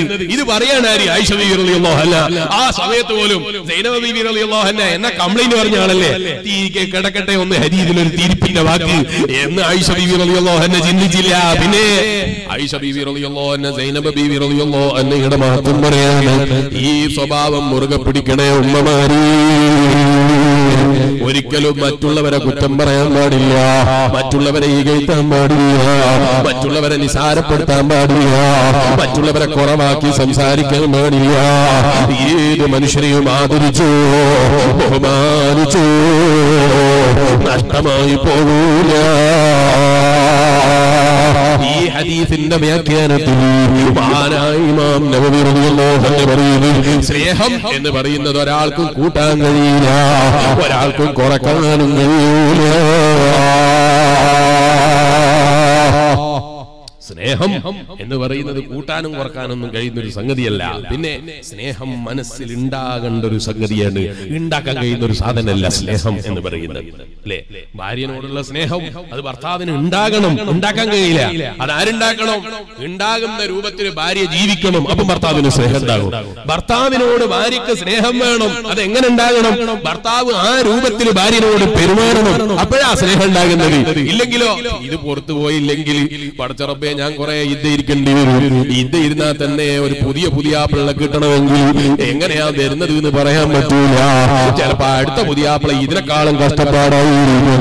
സഹിച്ചങ്ങ് ജീവിക്കലാ നല്ലത് എന്ന് വിചാരിക്കുന്ന ഭാര്യയാണോ അവർക്ക് നിന്നോട് സ്നേഹം തരാൻ കഴിയൂല.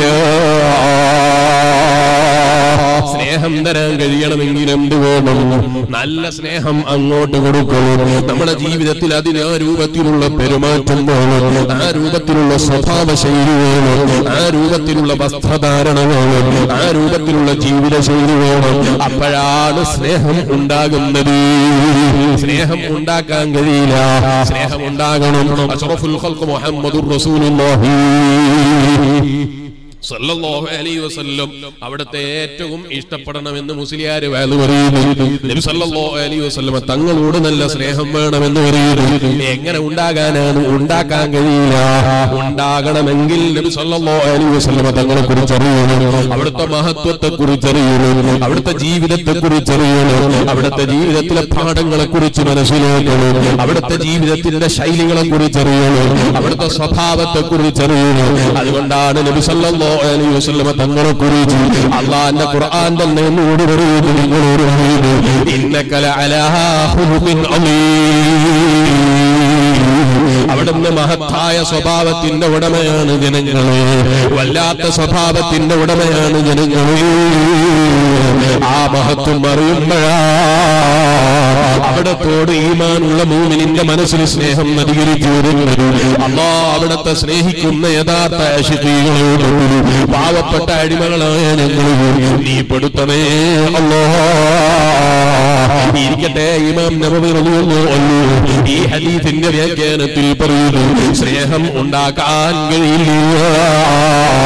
സ്നേഹം ഉണ്ടാകേണ്ട സംഗതിയാണ്, അതിനുള്ള പടിയാണ് നമ്മൾ ജീവിതത്തിൽ എടുക്കേണ്ടത്. ഭാര്യയ്ക്ക് എന്നോട് സ്നേഹമില്ല എന്ന് ഭർത്താവ് കംപ്ലൈന്റ് പറയരുത്. ഭർത്താവിന് ഭാര്യയോട് സ്നേഹമില്ല എന്ന് കംപ്ലൈന്റ് പറയരുത്. കംപ്ലൈന്റ് പറയുന്നതിന് മുമ്പ് സ്വയം ഒന്ന് ചിന്തിക്കണം. എന്നെ സ്നേഹിക്കുന്നതിന് അവൾക്ക് തടസ്സമാകുന്ന എന്തെങ്കിലും പ്രവർത്തനങ്ങൾ ജീവിതത്തിൽ ഉണ്ടാകുന്നുണ്ടോ? ഒരു വിചിന്തനം നടത്തണേ. രാത്രി വീട്ടിലേക്ക് കയറി ചെല്ലുന്നത് ഒരുപാട് സമയം വൈകിട്ടാണ്.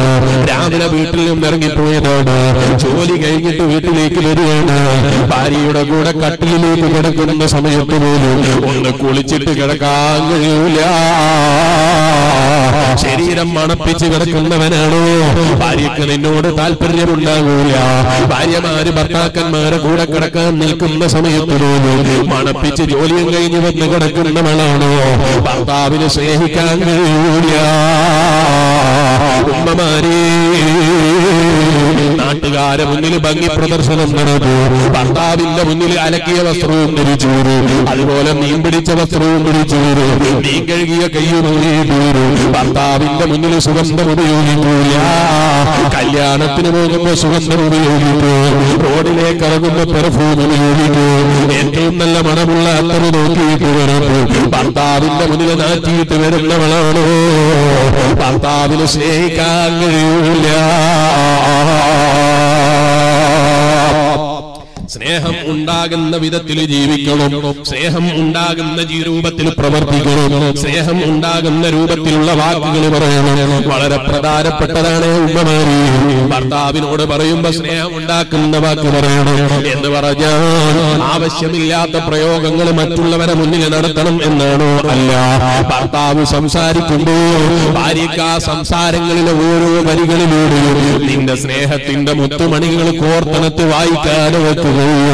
ഭർത്താവിനോട് ഭാര്യ സംസാരിക്കുമ്പോ, ഭാര്യമാർക്ക് ഭർത്താക്കന്മാരോട് സംസാരിക്കുമ്പോ അവരുടെ സംസാരത്തിൽ തന്നെ സ്നേഹത്തിന്റെ വരികളിങ്ങനെ ആ രൂപത്തിൽ സംസാരിക്കണം. ആ രൂപത്തിലുള്ള വാക്കുകൾ ഉപയോഗിക്കണം. ഭർത്താവിനോട് ഭാര്യമാർക്ക് ബഹുമാനം വേണം, ആദരവ് വേണം, സ്നേഹം വേണം. തിരിച്ചും ഭാര്യനോട് ഭർത്താവിന് സ്നേഹം വേണം, ആദരവ് വേണം. ഇവളെന്റെ മക്കളെ നോക്കുന്നവളാണ്. എന്റെ മകന്റെ എല്ലാ വൃത്തികളും ശുദ്ധീകരിച്ചു കൊടുക്കുന്നവളാണ്. ഏത് കഷ്ടപ്പാടും എനിക്ക് വേണ്ടി ഏറ്റുവാങ്ങുന്നവളാണ്. ഇത് ബോധ്യപ്പെടുന്ന വിധത്തിലുള്ള ജീവിതം ഭർത്താക്കന്മാര് ജീവിക്കണേ. അപ്പോഴേ ഇൽഫത്തുണ്ടാകൂ. മക്കളോട് ബാപ്പമാർക്ക് സ്നേഹം വേണം. വലിയാരെ അതെന്ത് പറയാനാ? മക്കളോട് ബാപ്പാർക്ക് സ്നേഹം ഉണ്ടാകൂലേ? അത് വേല പറയേണ്ട സംഗതിയാ. സ്നേഹം ഉണ്ടാകും. സ്നേഹം ഉണ്ട് ഉണ്ട് ഉണ്ട് എന്ന് പറഞ്ഞ് ഇങ്ങനെ വെച്ചാ പോരാ. പിന്നെ അങ്ങനെ വെച്ചാൽ മക്കളെ കയ്യിൽ നിന്ന് ഇങ്ങോട്ടും സ്നേഹം കിട്ടൂല. മക്കളും ATM അങ്ങനെ വെക്കും, തിരിച്ചു തരൂല. തിരിച്ചു തരണമെങ്കിലോ അങ്ങോട്ട് കൊടുക്കണം. അങ്ങോട്ട് കൊടുക്കുമ്പോ മാത്രമേ മക്കളും ഇങ്ങോട്ട് സ്നേഹം പ്രകടിപ്പിക്കൂ. നമ്മൾ അങ്ങോട്ട് സ്നേഹം ഒന്നും കൊടുക്കൂല. ഇങ്ങോട്ട് സ്നേഹം തരുന്നില്ലെങ്കിൽ മക്കൾക്കൊന്നും എന്നോട് സ്നേഹമില്ല എന്ന് പറയണ്ട. ഇങ്ങോട്ട് എത്രയാണോ അങ്ങോട്ട് സ്നേഹം കൊടുത്തത് അതിനനുസരിച്ച് ഇങ്ങോട്ടും സ്നേഹം തരും. എങ്ങനെയാ സ്നേഹിക്കേണ്ടത്? നല്ല മൊബൈൽ വാങ്ങിച്ചു കൊടുക്കണം അല്ലേ? പിന്നെ നല്ല സൗകര്യമുള്ള റൂം ഉണ്ടാക്കി കൊടുക്കണം. ഇങ്ങനെയൊന്നല്ല സ്നേഹിക്കേണ്ടത്. ദുനിയാവ് കൊടുത്തിട്ടൊന്നല്ല സ്നേഹിക്കേണ്ടത്. സ്നേഹിക്കേണ്ടത് അങ്ങനെയൊന്നുമല്ല. സ്നേഹം എന്ന് പറയുന്നത് പ്രകടിപ്പിക്കണം. മക്കളെ കാണുമ്പോൾ ഒന്ന് സലാം പറയണം. സ്നേഹപ്രകടനത്തിന്റെ വലിയ ഭാഗമാണ്. ഞാൻ ഏകദേശം 1.5 ആഴ്ച മുമ്പ് നിങ്ങളെ ഉടുപ്പിയുടെ ഭാഗത്ത് തന്നെ എവിടെയോ വെച്ച് പ്രസംഗിക്കുമ്പോ സലാമിനെ കുറിച്ച് വിശദമായി ഞാൻ ഇവിടെ പറഞ്ഞിട്ടുണ്ട്. കഴിയുമെങ്കിൽ യൂട്യൂബിൽ ആ പ്രസംഗം ലഭ്യമാണ്. നിങ്ങൾ സമയം കിട്ടുമ്പോൾ കേട്ടോളൂ. ഞാൻ ഇപ്പൊ അതിലേക്ക് കടക്കുന്നില്ല.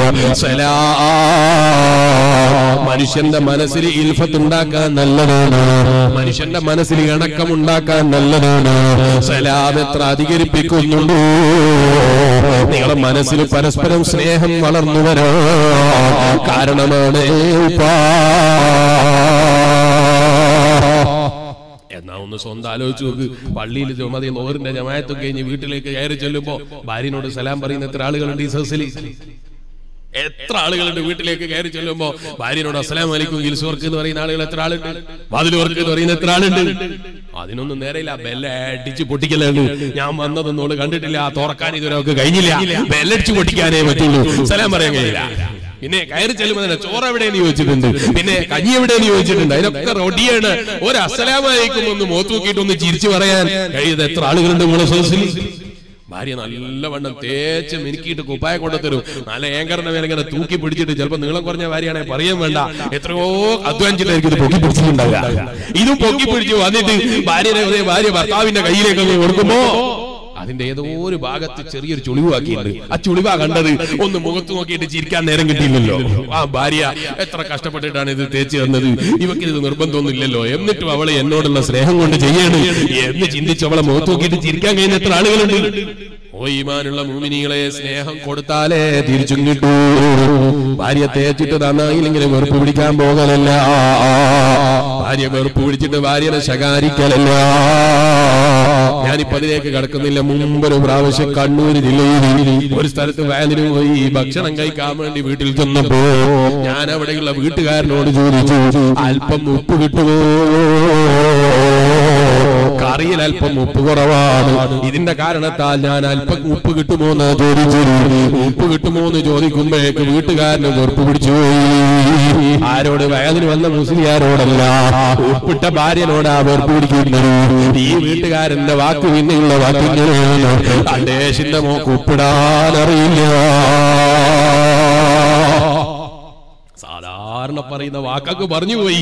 ഈ പ്രായം ചെന്ന ഉപ്പാനോടൊക്കെ പറഞ്ഞു പോയി, അണ്ടേശിന്റെ മോക്ക് ഉപ്പിടാനും കൂടി അറിയില്ല.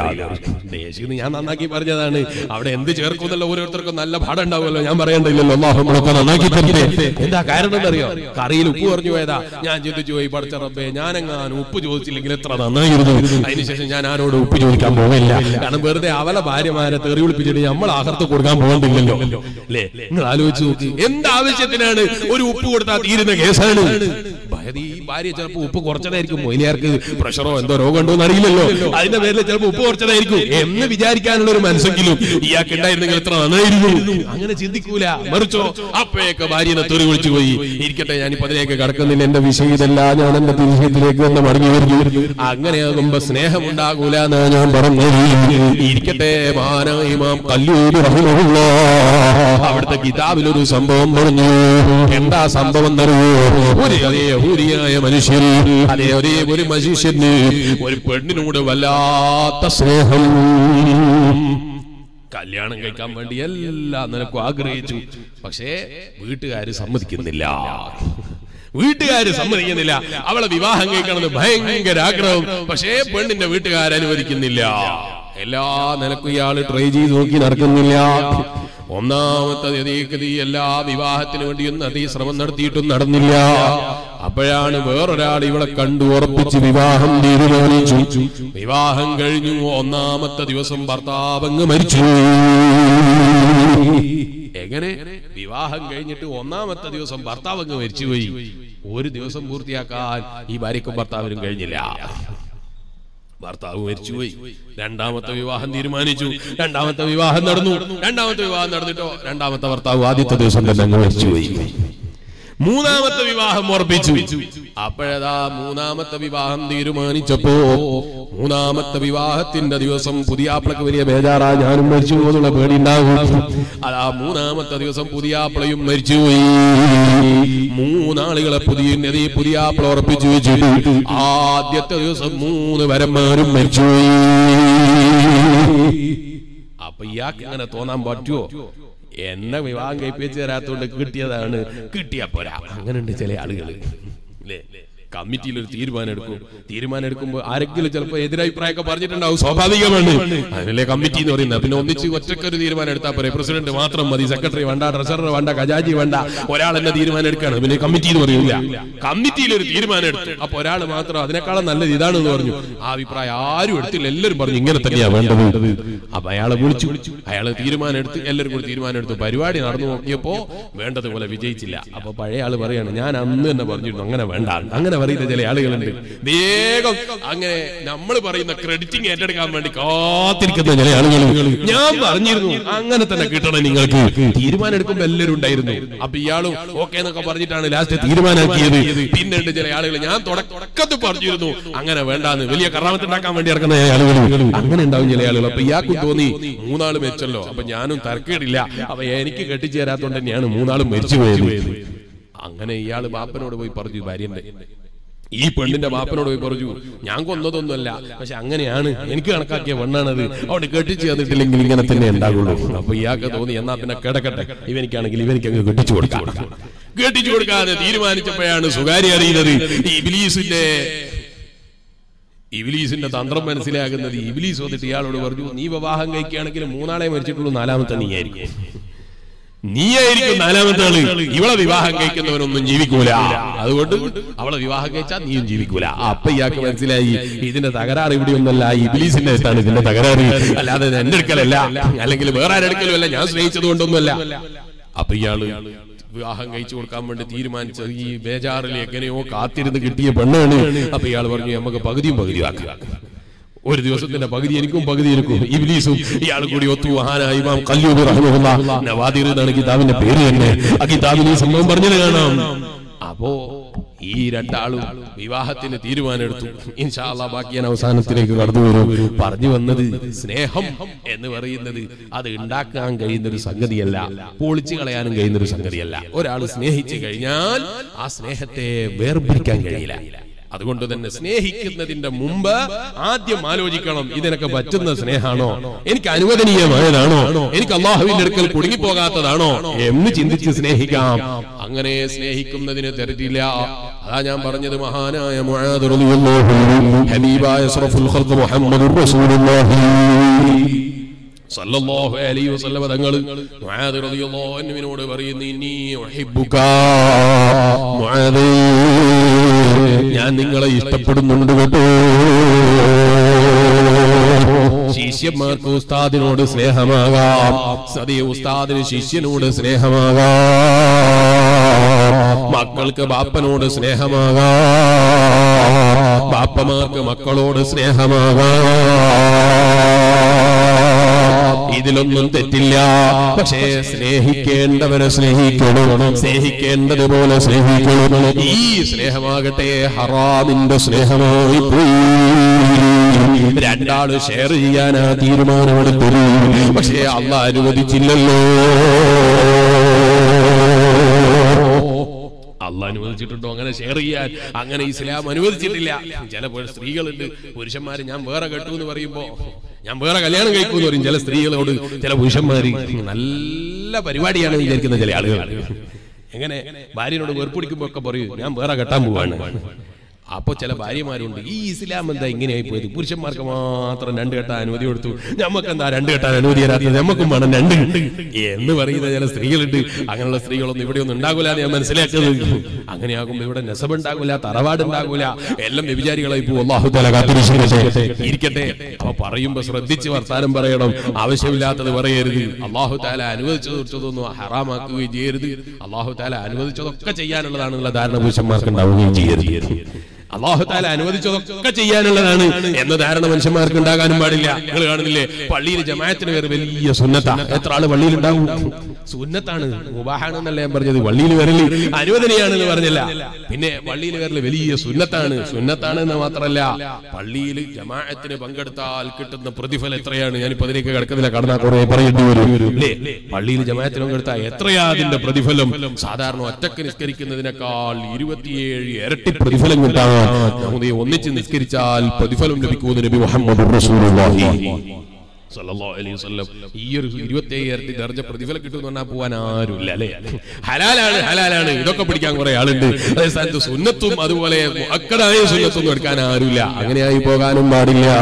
ഇരിക്കട്ടെ, ഞാൻ എന്റെ വിഷയത്തിലേക്ക് തന്നെ മടങ്ങി വരുന്നു.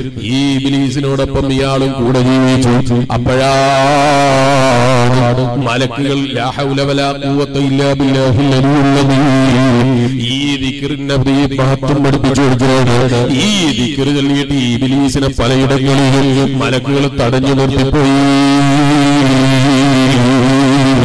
ഈമാനുള്ള വിശ്വാസികളെ, ഇന്ത്യ രാജ്യത്ത് പല ഭാഗങ്ങളിലും പ്രയാസം അനുഭവിക്കുകയാണല്ലേ, വിഷമം അനുഭവിക്കുകയാണല്ലേ, അക്രമകാരികളെ കടന്നു വരികയാണല്ലേ, അക്രമങ്ങൾ അയച്ചുവിടുകയാണല്ലേ.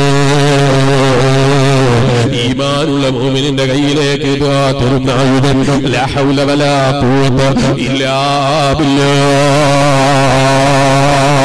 ഈ ദിക്റുകൊണ്ട് ഏത് ശത്രുവിനെയും തടഞ്ഞു നിർത്താൻ കഴിയും, ഏത് ഇബ്ലീസിനെയും തടഞ്ഞു നിർത്താൻ കഴിയും, ഏത് ശത്രുവിനെയും മാറ്റി നിർത്താൻ കഴിയും. ആക്രമിക്കുന്നവന്റെ മുന്നിലും ആവശ്യമില്ലാത്തത് പറയുന്നവന്റെ മുന്നിലും ലാ ഹൗല വലാ ഖുവത ഇല്ലാ ബില്ലാഹിൽ അലിയുൽ അളീം. ഈ ദിക്റ് ചൊല്ലാൻ കഴിയോ അത്രയും അധികരിപ്പിച്ചോളൂ. ഈ ദിക്റ് ചൊല്ലൽ എല്ലാ ദിവസവും 5 നേരം സുന്നത്താണ്. 5 നേരം സുന്നത്താണ്. എപ്പോഴാണ് എന്നറിയോ? ഹയ്യ അലസ് സ്വലാഹ്, ഹയ്യ അലൽ ഫലാഹ്. പള്ളിയിൽ നിന്ന് വിളിച്ചു പറയുമ്പോ ചൊല്ലൽ സുന്നത്താണ്. പക്ഷേ പള്ളിയിലെ മുസ്ലിയാർ ബാങ്ക് വിളിക്കുന്ന സമയത്ത് പോലും ഒന്ന് മൊബൈൽ മാറ്റി വെക്കാൻ നമുക്ക് സമയം കിട്ടാറില്ല. ബാങ്ക് കൊടുക്കുന്ന സമയത്ത് പോലും, പള്ളിയിൽ നിന്ന് ബാങ്ക് വിളിക്കുന്ന സമയത്ത് പോലും ഒന്ന് ഉത്തരം ചെയ്യാൻ നമുക്ക് സമയം ഉണ്ടാകൂല. ഞാൻ ഈ കഴിഞ്ഞ ദിവസം കുറ്റിയാടി സിറാജുൽ ഹുദയിൽ ഒരു വലിയ കമ്പനിയുടെ ആളുകളുമായി ഒരു മീറ്റിംഗിന് ഇരുന്നപ്പോ പള്ളിയിൽ നിന്ന് ബാങ്ക് വിളിച്ചു. ബാങ്ക് വിളിച്ചപ്പോ കൂട്ടത്തിൽ ഒരാൾ പറഞ്ഞു, മാനേജർ ഇങ്ങനെ സംസാരിച്ചുകൊണ്ടിരിക്കുകയാണ്, ആ മുസ്ലിമായ ഒരു സുഹൃത്താണ്, അയാൾ ഇങ്ങനെ സംസാരിച്ചുകൊണ്ടിരിക്കുകയാണ്. അപ്പൊ അയാളെ കൂട്ടത്തിലുള്ള ഒരു സെയിൽസ് മാനേജർ പറഞ്ഞു, ആയിട്ടില്ല, ഇവർക്ക് ബാങ്ക് കൊടുക്കുന്ന സമയത്ത് സംസാരിക്കാൻ പറ്റൂല, അവിടെ ഇരിക്കുന്നു പറഞ്ഞു മാനേജറോട്. ഒരു അമുസ്ലിമായ മനുഷ്യൻ. ഞാനിത് കണ്ടപ്പോൾ വലിയ സന്തോഷം തോന്നിപ്പോയി മനസ്സിൽ. പക്ഷേ മുസ്ലിമീങ്ങളോ ബാങ്ക് വിളിക്കുന്ന സമയത്ത് അതാ വലിയ തിരക്കില, കച്ചവടം ചെയ്യേണ്ട ബേജാറില്ല. ഒരു ലാ ഹൗല വലാ ഖുവത ഇല്ലാ ബില്ലാഹിൽ അലിയുൽ അളീം എന്ന് ചൊല്ലാനോ ഒന്ന് ഉത്തരം നൽകാനോ മനുഷ്യന് സമയമില്ലാതെ പോയി. ഇതിന്റെ കാരണത്താൽ മുസ്ലിമിന് വരുന്ന അപകടങ്ങൾ ഏത് വഴിയിലാണെന്ന് മനുഷ്യന് മനസ്സിലാകുന്നില്ല. ഇരിക്കട്ടെ, ഇബ്ലീസ് പോലും കടക്കാൻ കഴിയാത്ത വിധത്തിൽ ബുദ്ധിമുട്ടുന്നത് ലാ ഹൗല വലാ ഖുവത ഇല്ലാ ബില്ലാഹിൽ അലിയുൽ അളീം. ഇതാർക്ക് മനസ്സിലായി? ഈ ഇബ്ലീസിന്റെ കൂടെ ഷെയർ ചെയ്യാന്ന് പറഞ്ഞാ ഈ മനുഷ്യര് മനസ്സിലായി. നീണ്ട ചരിത്രമാണ്, ചരിത്രം വിശദമായി ഞാൻ ഇന്നലെ പറഞ്ഞിട്ടുണ്ടെന്ന് വിശദീകരിക്കുന്നില്ല. ഈ മനുഷ്യൻ ഈമാനുള്ള വിശ്വാസികളെ ഇബ്ലീസ് വീട്ടിലേക്ക് കടന്നു വരുന്ന സമയത്ത് വാതിലിന്റെ ഉള്ളിലൂടെ അങ്ങ് ചൊല്ലിക്കൊടുത്തു, ലാ ഹൗല വലാ ഖുവത ഇല്ലാ ബില്ലാഹിൽ അലിയുൽ അളീം. മലക്കുകൾ പോലും ഇബ്ലീസിനെ തടഞ്ഞു നിർത്തിയ രീതിക്കറിയല്ലിട്ടാണ് വീട്ടിന്റെ പടിവാതിക്കലിലേക്ക് എത്തിയ ഇബ്ലീസിനെ ഭാര്യയുടെ അടുക്കലേക്ക് അടുപ്പിക്കാതിരിക്കാൻ ലാ ഹൗല വലാ ഖുവത ഇല്ലാ ബില്ലാഹിൽ അലിയുൽ അളീം എന്ന ദിക്ർ ചൊല്ലിയപ്പോൾ ഇബ്ലീസിന് കടക്കാൻ കഴിയുന്നില്ല. അത്ര വലിയ മഹത്വമുള്ള ദിക്റാണ്. കൻസും മിൻ കുനൂസിൽ ജന്നah. സ്വർഗ്ഗത്തിലെ നിധികളെ പരിചയപ്പെടുത്തുമ്പോൾ നബി മുഹമ്മദുർ റസൂലുള്ളാഹി സ്വല്ലല്ലാഹു അലൈഹി വസല്ലം തങ്ങളെ പഠിപ്പിച്ച ദിക്റാണ് ലാ ഹൗല വലാ ഖുവത ഇല്ലാ ബില്ലാഹിൽ അലിയുൽ അളീം. ഇരിക്കട്ടെ, ഞാൻ എന്റെ വിഷയത്തിലേക്ക് തന്നെ മടങ്ങി വരുന്നു. വമൽ ഹയാത്തുദ് ദുനിയാ ലഅബുൻ വലഹു വലഉ സീനത്തുൻ വതഫാഖുറുൻ ബൈനക്കും വതകാതുറുൻ ഫിൽ അംവാലി വൽ ഔലാദ്. പറഞ്ഞു പോയോ? മകനെ വിദേശത്തേക്ക് അയച്ചപ്പോ മകൻ നാട്ടിലേക്ക് വരികയാണ് എന്ന് പറഞ്ഞപ്പോ ബാപ്പ പറയുന്നു, പടച്ചറബേ ഞാൻ എന്ത് മറുപടി പറയൂ? ഇതുപോലെ ചില ആളുകളുണ്ട്, മകള് ഏതെങ്കിലും ആളുകളെ സ്നേഹിക്കുന്നതിനെ പറ്റിയല്ല വേദാറ്, പിന്നെ സ്നേഹിച്ചാൽ ആളുകളോട് ഞാനെന്ത് പറയൂന്ന് വിചാരിച്ച് വേദാറാകുന്ന ചില ആളുകൾ. ആളുകളോട് ഞാനെന്ത് പറയും, ജനങ്ങളോട് ഞാനെന്ത് പറയും? അവരെയാണോ ഞാൻ ഇവർക്ക് പുതിയാപ്പിളിയാക്കി കൊടുത്തത് എന്നോട് എല്ലാം ചോദിക്കൂലേ? ഇങ്ങനെ മേടിക്കുന്ന ആളുകളില്ലേ? എന്താ കാരണം എന്നറിയോ? ഖുർആൻ പറയുന്നു, അവരുടെ എല്ലാ പ്രവർത്തനങ്ങളും, അവരെ എല്ലാ വാക്കുകളും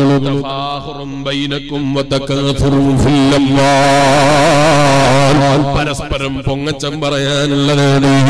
അവർക്ക് ജനങ്ങൾക്കിടയിൽ പതിയെ വലിയ ബഹുമാനം പറയാനാണ്. കാറ് വാങ്ങുന്നവൻ ചിന്തിക്കുന്ന എന്നാണ്, എന്റെ കാർ ഏറ്റവും വിലപിടിപ്പുള്ളതാകണം. വിലപിടിപ്പുള്ള കാറായാലോ യാത്ര ചെയ്ത സമയത്ത് നല്ല സുഖമുണ്ടാകുമെന്നല്ല, നല്ല സുരക്ഷിതത്വം ഉണ്ടാകുമെന്നല്ല. അത്തരം ചിന്തയല്ല. അപ്പുറത്തെ വീട്ടുകാരന്റെ കാറിനേക്കാൾ നല്ല കാറാകണം, അവന്റെ വീട്ടിന്റെ മുറ്റത്ത് വിരിച്ച കല്ല് അതിനേക്കാൾ വിലപിടിപ്പുള്ള കല്ലോകണം, അവന്റെ വീട്ടിന്റെ ചുമരിൽ പതിച്ച ഈ മാർബിളിനേക്കാൾ വിലപിടിപ്പുള്ള മാർബിളാകണം, അവന്റെ വീട്ടിനേക്കാൾ സൗന്ദര്യമുള്ള വീടാകണം, അവന്റെ വീട്ടിനേക്കാൾ വലിപ്പമുള്ള അടുക്കളയാകണം, അപ്പുറത്തെ വീട്ടിലെ പെണ്ണ് ധരിച്ച കുപ്പായത്തിനേക്കാൾ വിലപിടിപ്പുള്ള കുപ്പായമാകണം, അതിനേക്കാൾ വിലപിടിപ്പുള്ളതാകണം. ഇങ്ങനെയുള്ള ചിന്തകളല്ലാതെ നമുക്ക് പറയാനില്ല. അതുകൊണ്ട് ആ ഖുർആൻ പറയുന്നു, അന്നമൽ ഹയാത്തു ദുനിയാ ലഅബുൻ വലഹുൻ വസീനത്തുൻ വതഫാഖുറുൻ ബൈനകും വതകാഫുറുൻ ഫിൽ അംവാലി വൽ ഔലാദ്.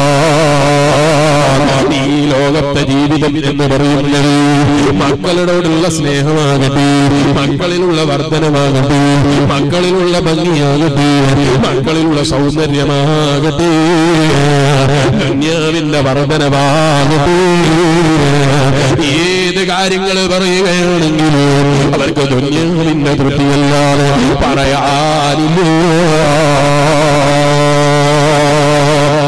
അത്തരം ആളുകളോട് ഖുർആൻ പറയാണ്, ഈ ഇഹലോക ജീവിതം എന്ന് പറഞ്ഞാൽ കളിയാണ് ജനങ്ങളെ, വിനോദമാണ് ജനങ്ങളെ, അലങ്കാരമാണ് ജനങ്ങളെ, പരസ്പരം ദുരഭിമാനം പറയാനുള്ളതാണ് ജനങ്ങളെ, പരസ്പരം ദുരഭിമാനം നടിക്കലാണ് ജനങ്ങളെ, സ്വത്തിലും സന്താനങ്ങളിലുള്ള പെരുപ്പലാണ് പരസ്പരം അഭിമാനം പറയലാണ് ജനങ്ങളെ. അതുകൊണ്ടല്ലേ നിങ്ങൾ കാണുന്നില്ലേ നല്ല ദീനീയ ചിട്ടയിൽ പഠിപ്പിക്കുന്ന സ്ഥാപനങ്ങളുണ്ട്, ആ സ്ഥാപനങ്ങളിലേക്ക് പെൺകുട്ടികളെ ചേർക്കൂല. പെൺകുട്ടികളെ ചേർക്കുമ്പോ പിന്നെ മംഗലാപുരത്ത് ചേർത്താ മതിയോ പോരാ. അപ്പൊ പിന്നെ മറ്റുള്ള ജനങ്ങളോട് പറയുന്നു, എന്റെ മകൾ മംഗലാപുരത്ത് പഠിക്കുന്നു എന്ന് പറഞ്ഞാൽ അത് വളരെ അടുത്തായി പോയി. ഇവിടെയുള്ള ജനങ്ങൾക്ക് പറയുമ്പോൾ ബാംഗ്ലൂരിലാകണോ, കേരളക്കാരന് പറയുമ്പോൾ മംഗലാപുരത്താകണോ, മംഗലാപുരത്തുള്ളവന് പറയും അമേരിക്കയിലാകണോ. അങ്ങനെ പല രാജ്യങ്ങളിലും ജനങ്ങളോട് അഭിമാനം പറയണം. എന്റെ മകൾ അവിടെയാ പഠിക്കുന്നത്, എന്റെ മകൻ ഇവിടെയാ പഠിക്കുന്നത്, എന്റെ മകൻ ഇന്നതാ ചെയ്യുന്നത്. ഇങ്ങനെ അഭിമാനം പറയുന്നവരായി, ദുനിയാവിന്റെ വിഷയത്തിൽ അഭിമാനം പറയുന്നവരായി ജീവിക്കുന്നവനാണോ? ഇന്നമൽ ഹയാത്തു ദുനിയാ ലഅബുൻ വലഹൂൻ. ഈ ലോകത്തെ ജീവിതം വെറും തമാശയാണ്, അത് കളിയാണ് കേട്ടോ. ഇത് പറഞ്ഞിട്ട് ഖുർആൻ പറയുന്നത് പോലെ കമസലി ഗൈസിൻ അഅജബൽ കുഫാര മാബൂഹു ثم يهيج فتراه മുസ്ഫറാ. നല്ല മഴ പെയ്തു, ആ മഴ ഇങ്ങനെ കോരിച്ചൊരിഞ്ഞ് പെയ്തപ്പോ ആ ഭൂമിയിലേക്ക് പലയിടങ്ങളിലും ചെടികൾ മുളച്ചുപോയി, പല വൃക്ഷങ്ങളും മുളച്ചുപോയി, പല ചെടികളും പുറത്തേക്ക് വന്നുപോയി. പല പരിശുദ്ധ ഖുർആൻ പറയുന്നു, ثم يهيج فتراه مصفرا.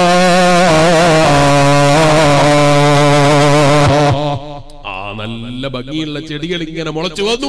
കുറച്ചു ദിവസം കഴിഞ്ഞപ്പോ നല്ല വെയില് വന്നു. വെയില് വന്നപ്പോ എല്ലാ ചെടികളും വാടിപ്പോയി, എല്ലാ ചെടിയും മഞ്ഞ പിടിച്ചു പോയി.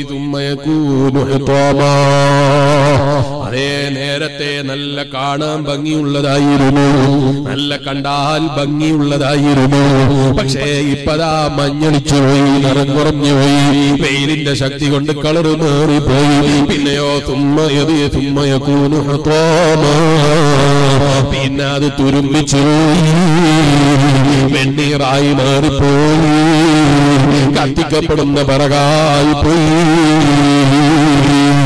ഇതുപോലെ ആ ദുന്യാവിലെ ജീവിതം എന്ന് പറയുന്നത് ചിലപ്പോൾ ദുന്യവിയ ലോകത്ത് ചെറിയ ചെറുപ്പകാലത്ത് നല്ല ആരോഗ്യമുണ്ടാകാം, നല്ല യൗവനകാലമുണ്ടാകാം. ആ യൗവനകാലത്ത് നീ ചെലവഴിക്കണം, എവിടെ നല്ലതിന് ചെലവഴിക്കണം. ചിലപ്പോൾ പ്രായമാകേണ്ട സമയമെത്തൂല, ഒരുപാട് പ്രായം കഴിയേണ്ടി വരൂല.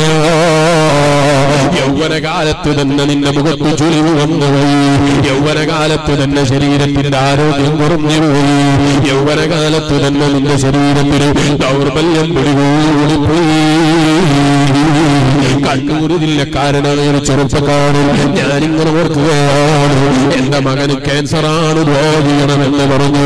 അല്ലാഹു സലാമത്ത് നൽകണമല്ലോ. ആ ചെറുപ്പക്കാരനെ കാണാൻ വേണ്ടി ഞാൻ കൊടക് ഭാഗത്തേക്ക് ഒരു ദിവസം വയലിന് പോകുന്നു. ഈ ചെറുപ്പക്കാരന്റെ വീട്ടിൽ അദ്ദേഹത്തിന്റെ ബാപ്പ പറഞ്ഞിട്ട് കയറി. ആ ചെറുപ്പക്കാരനെ കുട്ടിയെ ഞാൻ അതിന്റെ മുമ്പും കണ്ടിരുന്നു. അന്ന് വീട്ടിൽ കയറിയപ്പോ ഞാൻ അത്ഭുതപ്പെട്ടുപോയി. വയസ്സെത്രയാണെന്നറിയോ? 10ാം ക്ലാസ് പഠിക്കുന്ന കുട്ടിയാ. SSLC പൂർത്തിയായിട്ടില്ല. അല്ലാഹു ആ കുട്ടിയുടെ രോഗം പൂർണ്ണമായി ശിഫ നൽകണം റഹ്മാനേ. ആരോഗ്യം തിരിച്ചു നൽകണം റഹ്മാനേ. ആ കുടുംബത്തിന് ആരോഗ്യം നൽകി നീ സന്തോഷിപ്പിക്കണേ അല്ലാഹ്. ഞാൻ ആ ചെറുപ്പക്കാരനെ കുട്ടിയെ കാണാൻ ചെന്ന് അത്ഭുതപ്പെട്ടുപോയി. തലയിൽ മുടി കാണാനില്ല, തൊലികളുടെ നിറം കുറഞ്ഞു, തൊലിക്ക് ചുളിവ് വന്നുപോയി. വയസ്സ് പറയാനുള്ളത് എത്രയാ? 16 വയസ്സുള്ള ചെറുപ്പക്കാരന്റെ ആരോഗ്യം റബ്ബ് തിരിച്ചു ചോദിച്ചപ്പോ തടുക്കാൻ കഴിയുന്നില്ല.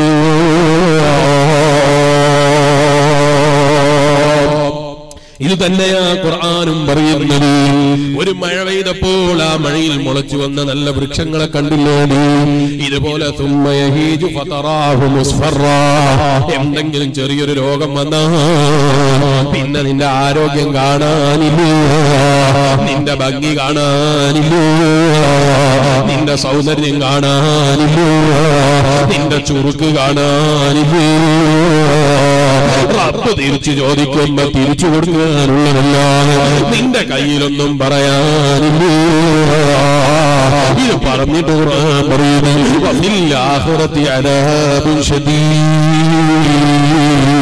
ഓ എന്റെ വയല് കേൾക്കുന്ന പെങ്ങന്മാരെ, സ്വന്തം ഉമ്മാന്റെ മനസ്സ് വേദനിപ്പിച്ച്, സ്വന്തം ബാപ്പന്റെ മനസ്സ് വേദനിപ്പിച്ച്, ചോര നീരാക്കി അധ്വാനിച്ച് നിനക്ക് ചെലവിടുന്ന ഉപ്പമാരെ തള്ളിപ്പറഞ്ഞിട്ട് ഏതെങ്കിലും ചെറുപ്പക്കാരന്റെ കൂടെ ഇറങ്ങിപ്പോകുമ്പോ വലിയ സുഖം കിട്ടിപ്പോകുന്നേ. അവന്റെ താൽക്കാലികമായ ചിരി കണ്ടിട്ട് വലിയ സന്തോഷം തോന്നിപ്പോയല്ലേ. ഏത് ചെറുപ്പക്കാരനെയാണ് പെങ്ങള് ഇവനൊരു രോഗവുമില്ലാന്ന് നിനക്ക് തറപ്പിച്ച് പറയാൻ കഴിയുന്നത്? ഇവനേതുവരെ ജീവിക്കൂന്ന് നിനക്ക് തറപ്പിച്ച് പറയാൻ കഴിയുന്നത്? ഏത് കാലത്തും ഉമ്മയുടെ അടുക്കലേക്ക് തിരിച്ചു വരുമ്പോ, പാപ്പയുടെ അടുക്കലേക്ക് തിരിച്ചു വരുമ്പോ, ഭർത്താവില്ലാതെ വീട്ടിലേക്ക് തിരിച്ചു വരുമ്പോ ആ ഉമ്മാന്റെ മുഖത്ത് നോക്കി ചിരിക്കാൻ കഴിയുന്ന വിധത്തിൽ പാപ്പന്റെ പുഞ്ചിരിയോടെ വീട്ടിലേക്ക് സ്വീകരിക്കുന്ന സ്വീകാര്യതയെ നഷ്ടപ്പെടുത്താൻ വീട്ടിൽ നിന്ന് ഇറങ്ങിപ്പോകാൻ കഴിഞ്ഞു.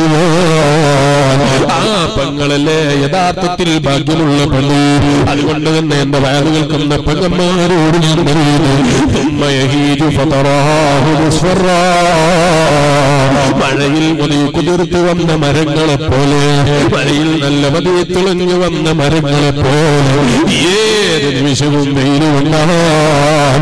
ഭക്ഷണങ്ങളെ കാരണത്താൽ നീ സ്നേഹിക്കുന്നു എന്ന് പറയുന്നവന് രോഗം പിടികൂടിയേക്കാം, അവന്റെ മുഖം പാടിയേക്കാം, അവന്റെ ആരോഗ്യം റബ്ബ് തിരിച്ചു ചോദിച്ചേക്കാം. ഈ ബോധത്തോടെയാകണേ ഉമ്മമാരെ നമ്മളെ സ്നേഹപ്രദർശനം, നമ്മളെ സ്നേഹം നദിയെ പകർന്നു നൽകണം. ഏതെങ്കിലും കാണുന്ന ആൺകുട്ടികളെ സ്നേഹിച്ച് അവന്റെ കൂടെ ഇറങ്ങിപ്പോകണമെന്ന ചിന്ത കൈയൊഴിക്കണേ പെങ്ങളേ. ആരോഗ്യമുള്ള കാലം ഹബീബായ അഷ്റഫുൽ ഖൽഖ് മുഹമ്മദുർ റസൂലുള്ളാഹി സ്വല്ലല്ലാഹു അലൈഹി വസല്ലം തങ്ങൾ പറയുന്നു, 2 കാര്യങ്ങൾ മനുഷ്യനെ വഞ്ചിച്ചു കളയും, 2 കാര്യങ്ങൾ മനുഷ്യനെ വല്ലാതെ വഞ്ചിച്ചു കളയും. അതെന്താണ് റസൂലുള്ളാഹി സ്വല്ലല്ലാഹു അലൈഹി വസല്ലം പറഞ്ഞത്? അസ്ഹഹതു വൽ ഫറാഗ്. ആരോഗ്യമുള്ള സമയമാണ് കേട്ടോ, മനുഷ്യന്റെ വിശ്രമ സമയമാണ് കേട്ടോ. ചില ആളുകളുണ്ട്, പെൺകുട്ടികളെ ഒന്നും ആവശ്യമില്ല, ഒന്നും പണിയില്ല, അങ്ങനെ വീട്ടിലിരുന്നാൽ പെൺകുട്ടികൾ ചീത്തയായി പോകുന്ന കരുതി കോളേജിലേക്ക് അയച്ചു കൊടുത്താലോ എന്ന് ചിന്തിക്കുന്ന ചില ബാപ്പമാരുണ്ട്. കല്യാണം കഴിയുന്നത് വരെ ഒരു പണിയില്ലെങ്കിൽ കോളേജിലേക്ക് പോകട്ടെ എന്ന് ചിന്തിച്ചിട്ടാണ് പെൺകുട്ടികളെ കോളേജിലേക്ക് അയക്കുന്നത്. പിന്നെ കോളേജിൽ നിന്ന് തിരിച്ചു വരുന്നതോ എനിക്ക് അവനല്ലാതെ വേണ്ടാന്നും പറഞ്ഞിട്ടാണ്, എനിക്ക് അവനെ അല്ലാതെ പറ്റൂല എന്ന് പറഞ്ഞിട്ടാണ് ഈ ഉപ്പ ചിന്തിച്ചതോ വീട്ടിലിരുന്നാൽ എന്റെ പെൺകുട്ടിക്കൊന്നും വല്ലാത്ത ദൂരം കിട്ടിപ്പോകും, അവർക്ക് ടെൻഷനായി പോകുമെന്ന് വിചാരിച്ചിട്ടാണ് ഈ ബാപ്പ കൊടുത്ത ജോലി. എന്ത് ജോലിയാ കൊടുത്തത്? കോളേജിലേക്ക് പോകലാ കൊടുത്തത്. ആണും പെണ്ണും കലർന്നിരിക്കുന്ന കോളേജുകളിലേക്ക് പെൺകുട്ടികളെ അയച്ചിട്ട് വിവാഹപ്രായമെത്തിയ പെൺകുട്ടികൾ ഏതെങ്കിലും ആൺകുട്ടികളെ സ്നേഹിച്ചു പിന്നെ വിരള് കടിച്ചിട്ട് കാര്യമുണ്ടാകുമോ? അതുകൊണ്ട് ഉപ്പമാരെ പെൺകുട്ടികളെ പഠിപ്പിക്കണ്ടെന്ന് ഞാൻ പറഞ്ഞു. ചിലപ്പോൾ അത് ഉൾക്കൊള്ളാൻ നമുക്ക് കഴിയില്ല. അതുകൊണ്ട് പഠിപ്പിക്കുകയാണെങ്കിൽ തന്നെ പെൺകുട്ടികളെ മാത്രമുള്ള കോളേജുകളിൽ പഠിപ്പിക്കാൻ ശ്രദ്ധിക്കണേ. അവർക്ക് ആവശ്യമില്ലാത്ത വഴികൾ തുറന്നു കൊടുക്കുന്ന സ്വഭാവം ഉണ്ടാകരുതേ. നബി സല്ലല്ലാഹു അലൈഹി വസല്ലം പറയുന്നു, മനുഷ്യന്റെ ആരോഗ്യമുള്ള സമയം പോരാ, മനുഷ്യന്റെ വിശ്രമ സമയം അതേ മനുഷ്യനെ വഞ്ചിപ്പിച്ച് കളയും കേട്ടോ. ആരോഗ്യമുള്ള സമയം, വിശ്രമ സമയം മനുഷ്യനെ വഞ്ചിച്ചു കളയുന്നതാണ് നബി മുഹമ്മദ് റസൂലുള്ളാഹി സ്വല്ലല്ലാഹു അലൈഹി വസല്ലം. നിഅമതാനി മഗ്ബൂനും ഫീഹിമാ കസീറുൻ മിനൻ നാസ്.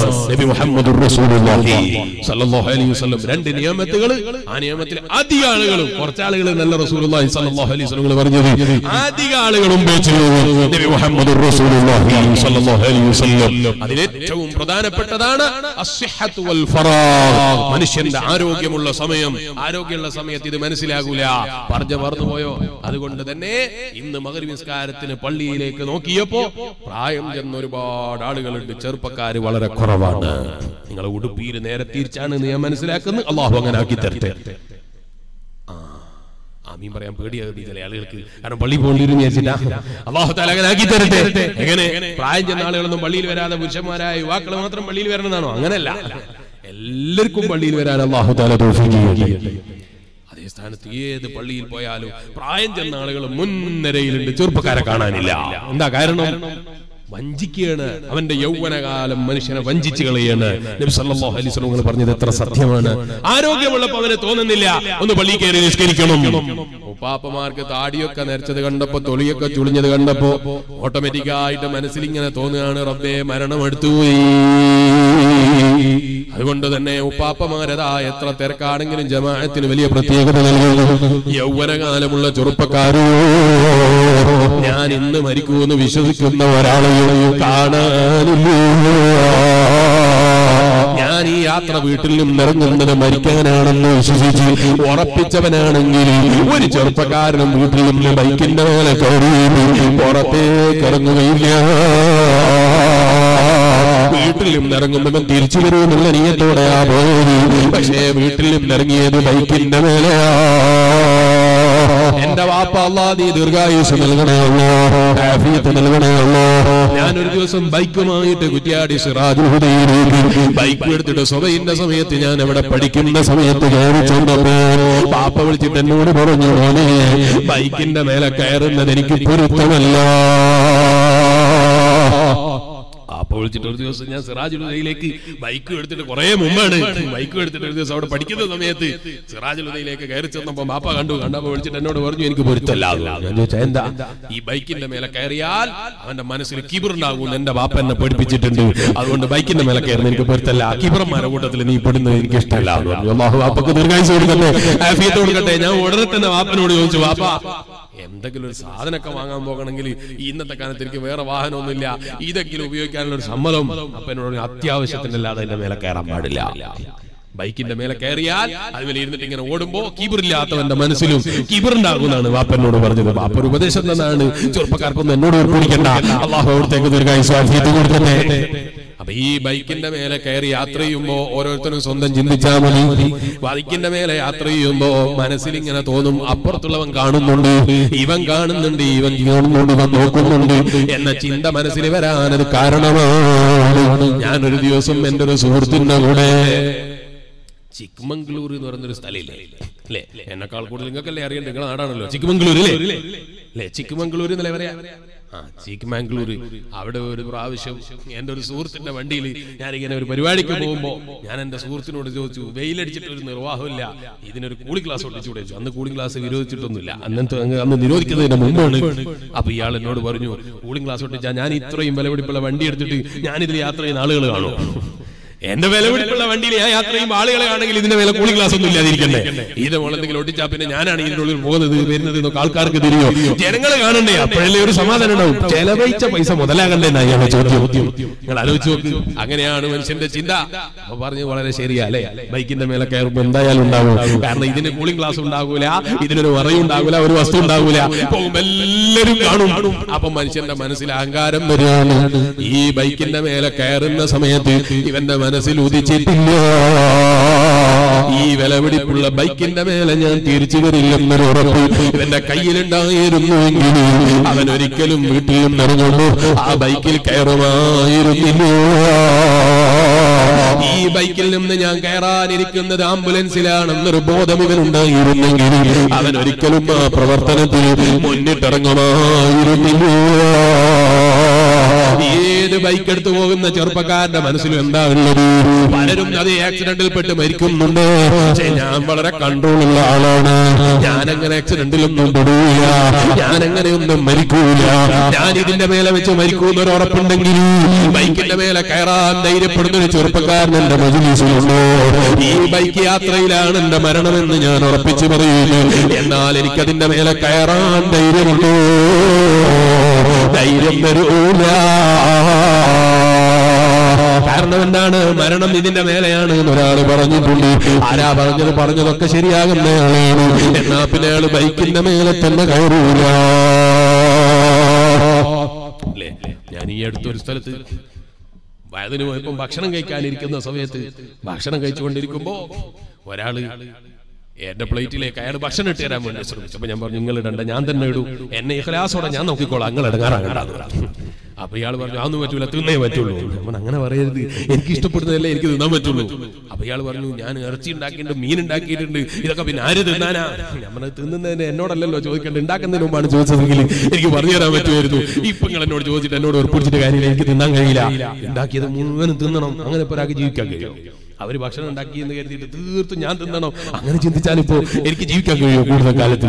അപ്പൊ ഇയാൾ എന്നോട് പറയാണ്, നിങ്ങൾ ധൈര്യത്തിൽ തിന്നു, നിങ്ങൾ എന്തിനാ പേടിക്കുന്നത്, നിങ്ങൾ ചെറുപ്പക്കാരനല്ലേ, നിങ്ങൾ ധൈര്യത്തിൽ തിന്നു, മരിക്കുന്ന സമയത്ത് എന്തായാലും മരിക്കും. അപ്പൊ ഇയാൾ ഉപദേശമാണ്, മരിക്കുന്ന സമയത്ത് എന്തായാലും മരിക്കും, തിന്നുമ്പോ എന്തായാലും എല്ലാം കണ്ട് തിന്നോളൂ, മരിക്കുന്നവരെ മര്യാദയ്ക്ക് തിന്നങ്ങ് ജീവിച്ചോളൂ. അള്ളാഹു അദ്ദേഹത്തിന് ബർക്കത്ത് കൊടുക്കട്ടെ. എനിക്ക് അയാളോട് കുഴപ്പമൊന്നുമില്ല. അപ്പൊ ഞാൻ പറഞ്ഞു വന്നത്, ഈമാനുള്ള വിശ്വാസികളെ നമ്മൾ ശരിക്കും മനസ്സിലാക്കണം. ഈ മനുഷ്യനായ ഞാൻ ഭക്ഷണം കഴിക്കുമ്പോൾ പേടിക്കുകയാണ്. എന്ത്? ഇറച്ചിയും മീനും ഒന്നിച്ച് കഴിച്ച ആരോഗ്യത്തിന് കേടാണെന്ന് എന്നോട് ബാപ്പ പറഞ്ഞിട്ടുണ്ട്, അതുകൊണ്ട് ഞാൻ കഴിക്കില്ല. അതിനുശേഷം ഞാൻ കഴിക്കാറില്ല. എന്താ കാരണം? ആരോഗ്യത്തിന് കേടാണെന്ന് പേടിച്ചിട്ടാണ്. എന്റെ ആയുസ് കുറഞ്ഞു പോകുന്നുള്ള പേടിയാണ്. അല്ലേ? ബാപ്പയ എന്നോട് പറഞ്ഞതുകൊണ്ട് എനിക്ക് ഭയങ്കര പേടിയാണ്. ബാപ്പ എന്നോട് പറഞ്ഞിട്ടുണ്ട് രണ്ടും ഒന്നിച്ച് കഴിക്കണ്ടാണ്. അതിനുശേഷം ഞാൻ കഴിക്കാറില്ല. അതുപോലെ വാപ്പ എന്നോട് പറഞ്ഞിട്ടുണ്ട്, ഫ്രൂട്ട്സ് എപ്പോഴും വയലിന്റെ മുമ്പേ കഴിക്കാം, ഭക്ഷണത്തിന്റെ മുന്നേ കഴിക്കണ്ടു, ശേഷം കഴിക്കണ്ട. വാപ്പ പറഞ്ഞതിന് ശേഷം ഞാൻ കഴിക്കാറില്ല. ഞാൻ ഭക്ഷണം കഴിച്ചതിന് ശേഷം പരമാവധി ഫ്രൂട്ട്സ് തിന്നാറില്ല. ഇതൊന്നും നിങ്ങളാരും ഫ്രൂട്ട്സ് കൊണ്ട് തരാൻ വേണ്ടി പറയല്ല, എന്റെ പേടിയാണ്. എന്റെ ആരോഗ്യത്തിന് എന്തെങ്കിലും കേടുവരുമോ എന്നുള്ള എന്റെ പേടിയാണ്. എന്നെ കുറിച്ച് പറഞ്ഞാൽ വേറെ ആൾക്ക് കംപ്ലൈന്റ് ഉണ്ടാവില്ലല്ലോ. നിങ്ങളും അതുപോലെ ഓരോരുത്തരായ പത്യങ്ങൾ ജീവിതത്തിൽ പകർത്തുന്നുണ്ടാവുക. എന്തിനാ? കൂടുതൽ ജീവിക്കണം എന്നുള്ള താല്പര്യം കൊണ്ടാണ്. ആ ബൈക്കിന്റെ മേലെ മരിക്കുമെന്നുറപ്പുള്ള ചെറുപ്പക്കാരനാണെങ്കിൽ അവൻ ബൈക്കിൽ പിന്നെ കയറാൻ നിൽക്കുന്നു. ഇല്ല.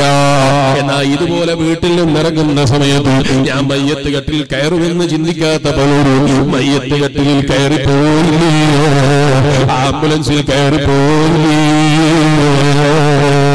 ഞാനിങ്ങനെ ഓർക്കുകയാണ്, എനിക്ക് നല്ല പരിചയമുള്ളൊരു ചെറുപ്പക്കാരൻ, അയാള് ബൈക്ക് കൊണ്ട് പോകുമ്പോ 40ന്റെ മേലെ പോകൂല എന്നാ നാട്ടുകാര് പറയുന്നത്. അത്രയും സ്പീഡ് കുറച്ചിട്ട് അയാള് ബൈക്കിന്റെ മേലെ യാത്ര ചെയ്യൂ.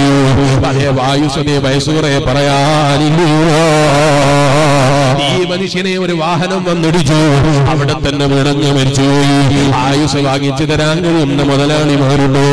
ആയുസ് വാങ്ങിച്ചു തരാൻ കഴിയുന്ന ഉപ്പമാരുണ്ടോ? ആയുസ് വാങ്ങിച്ചു തരാൻ കഴിയുന്ന പണക്കാരനുണ്ടോ? ഭരണാധികാരികളുണ്ടോ? ഒരു സെക്കൻഡ് പോലും നീട്ടിക്കിട്ടാൻ വകുപ്പ് പറയാനില്ല. എന്റെ വയല് കേൾക്കുന്ന ചെറുപ്പക്കാരി, ഏത് യൗവനകാലത്തും റബ്ബ് കണക്കാക്കിയാൽ തിരിച്ചു പോകണം. ഈ പാവപ്പെട്ട മുത്തഅല്ലിമിന്റെ വയസ്സ് ചോദിച്ചാൽ ഒരു 30 വയസ്സ് പറയാനല്ലേ ഇരിക്കുള്ളൂ.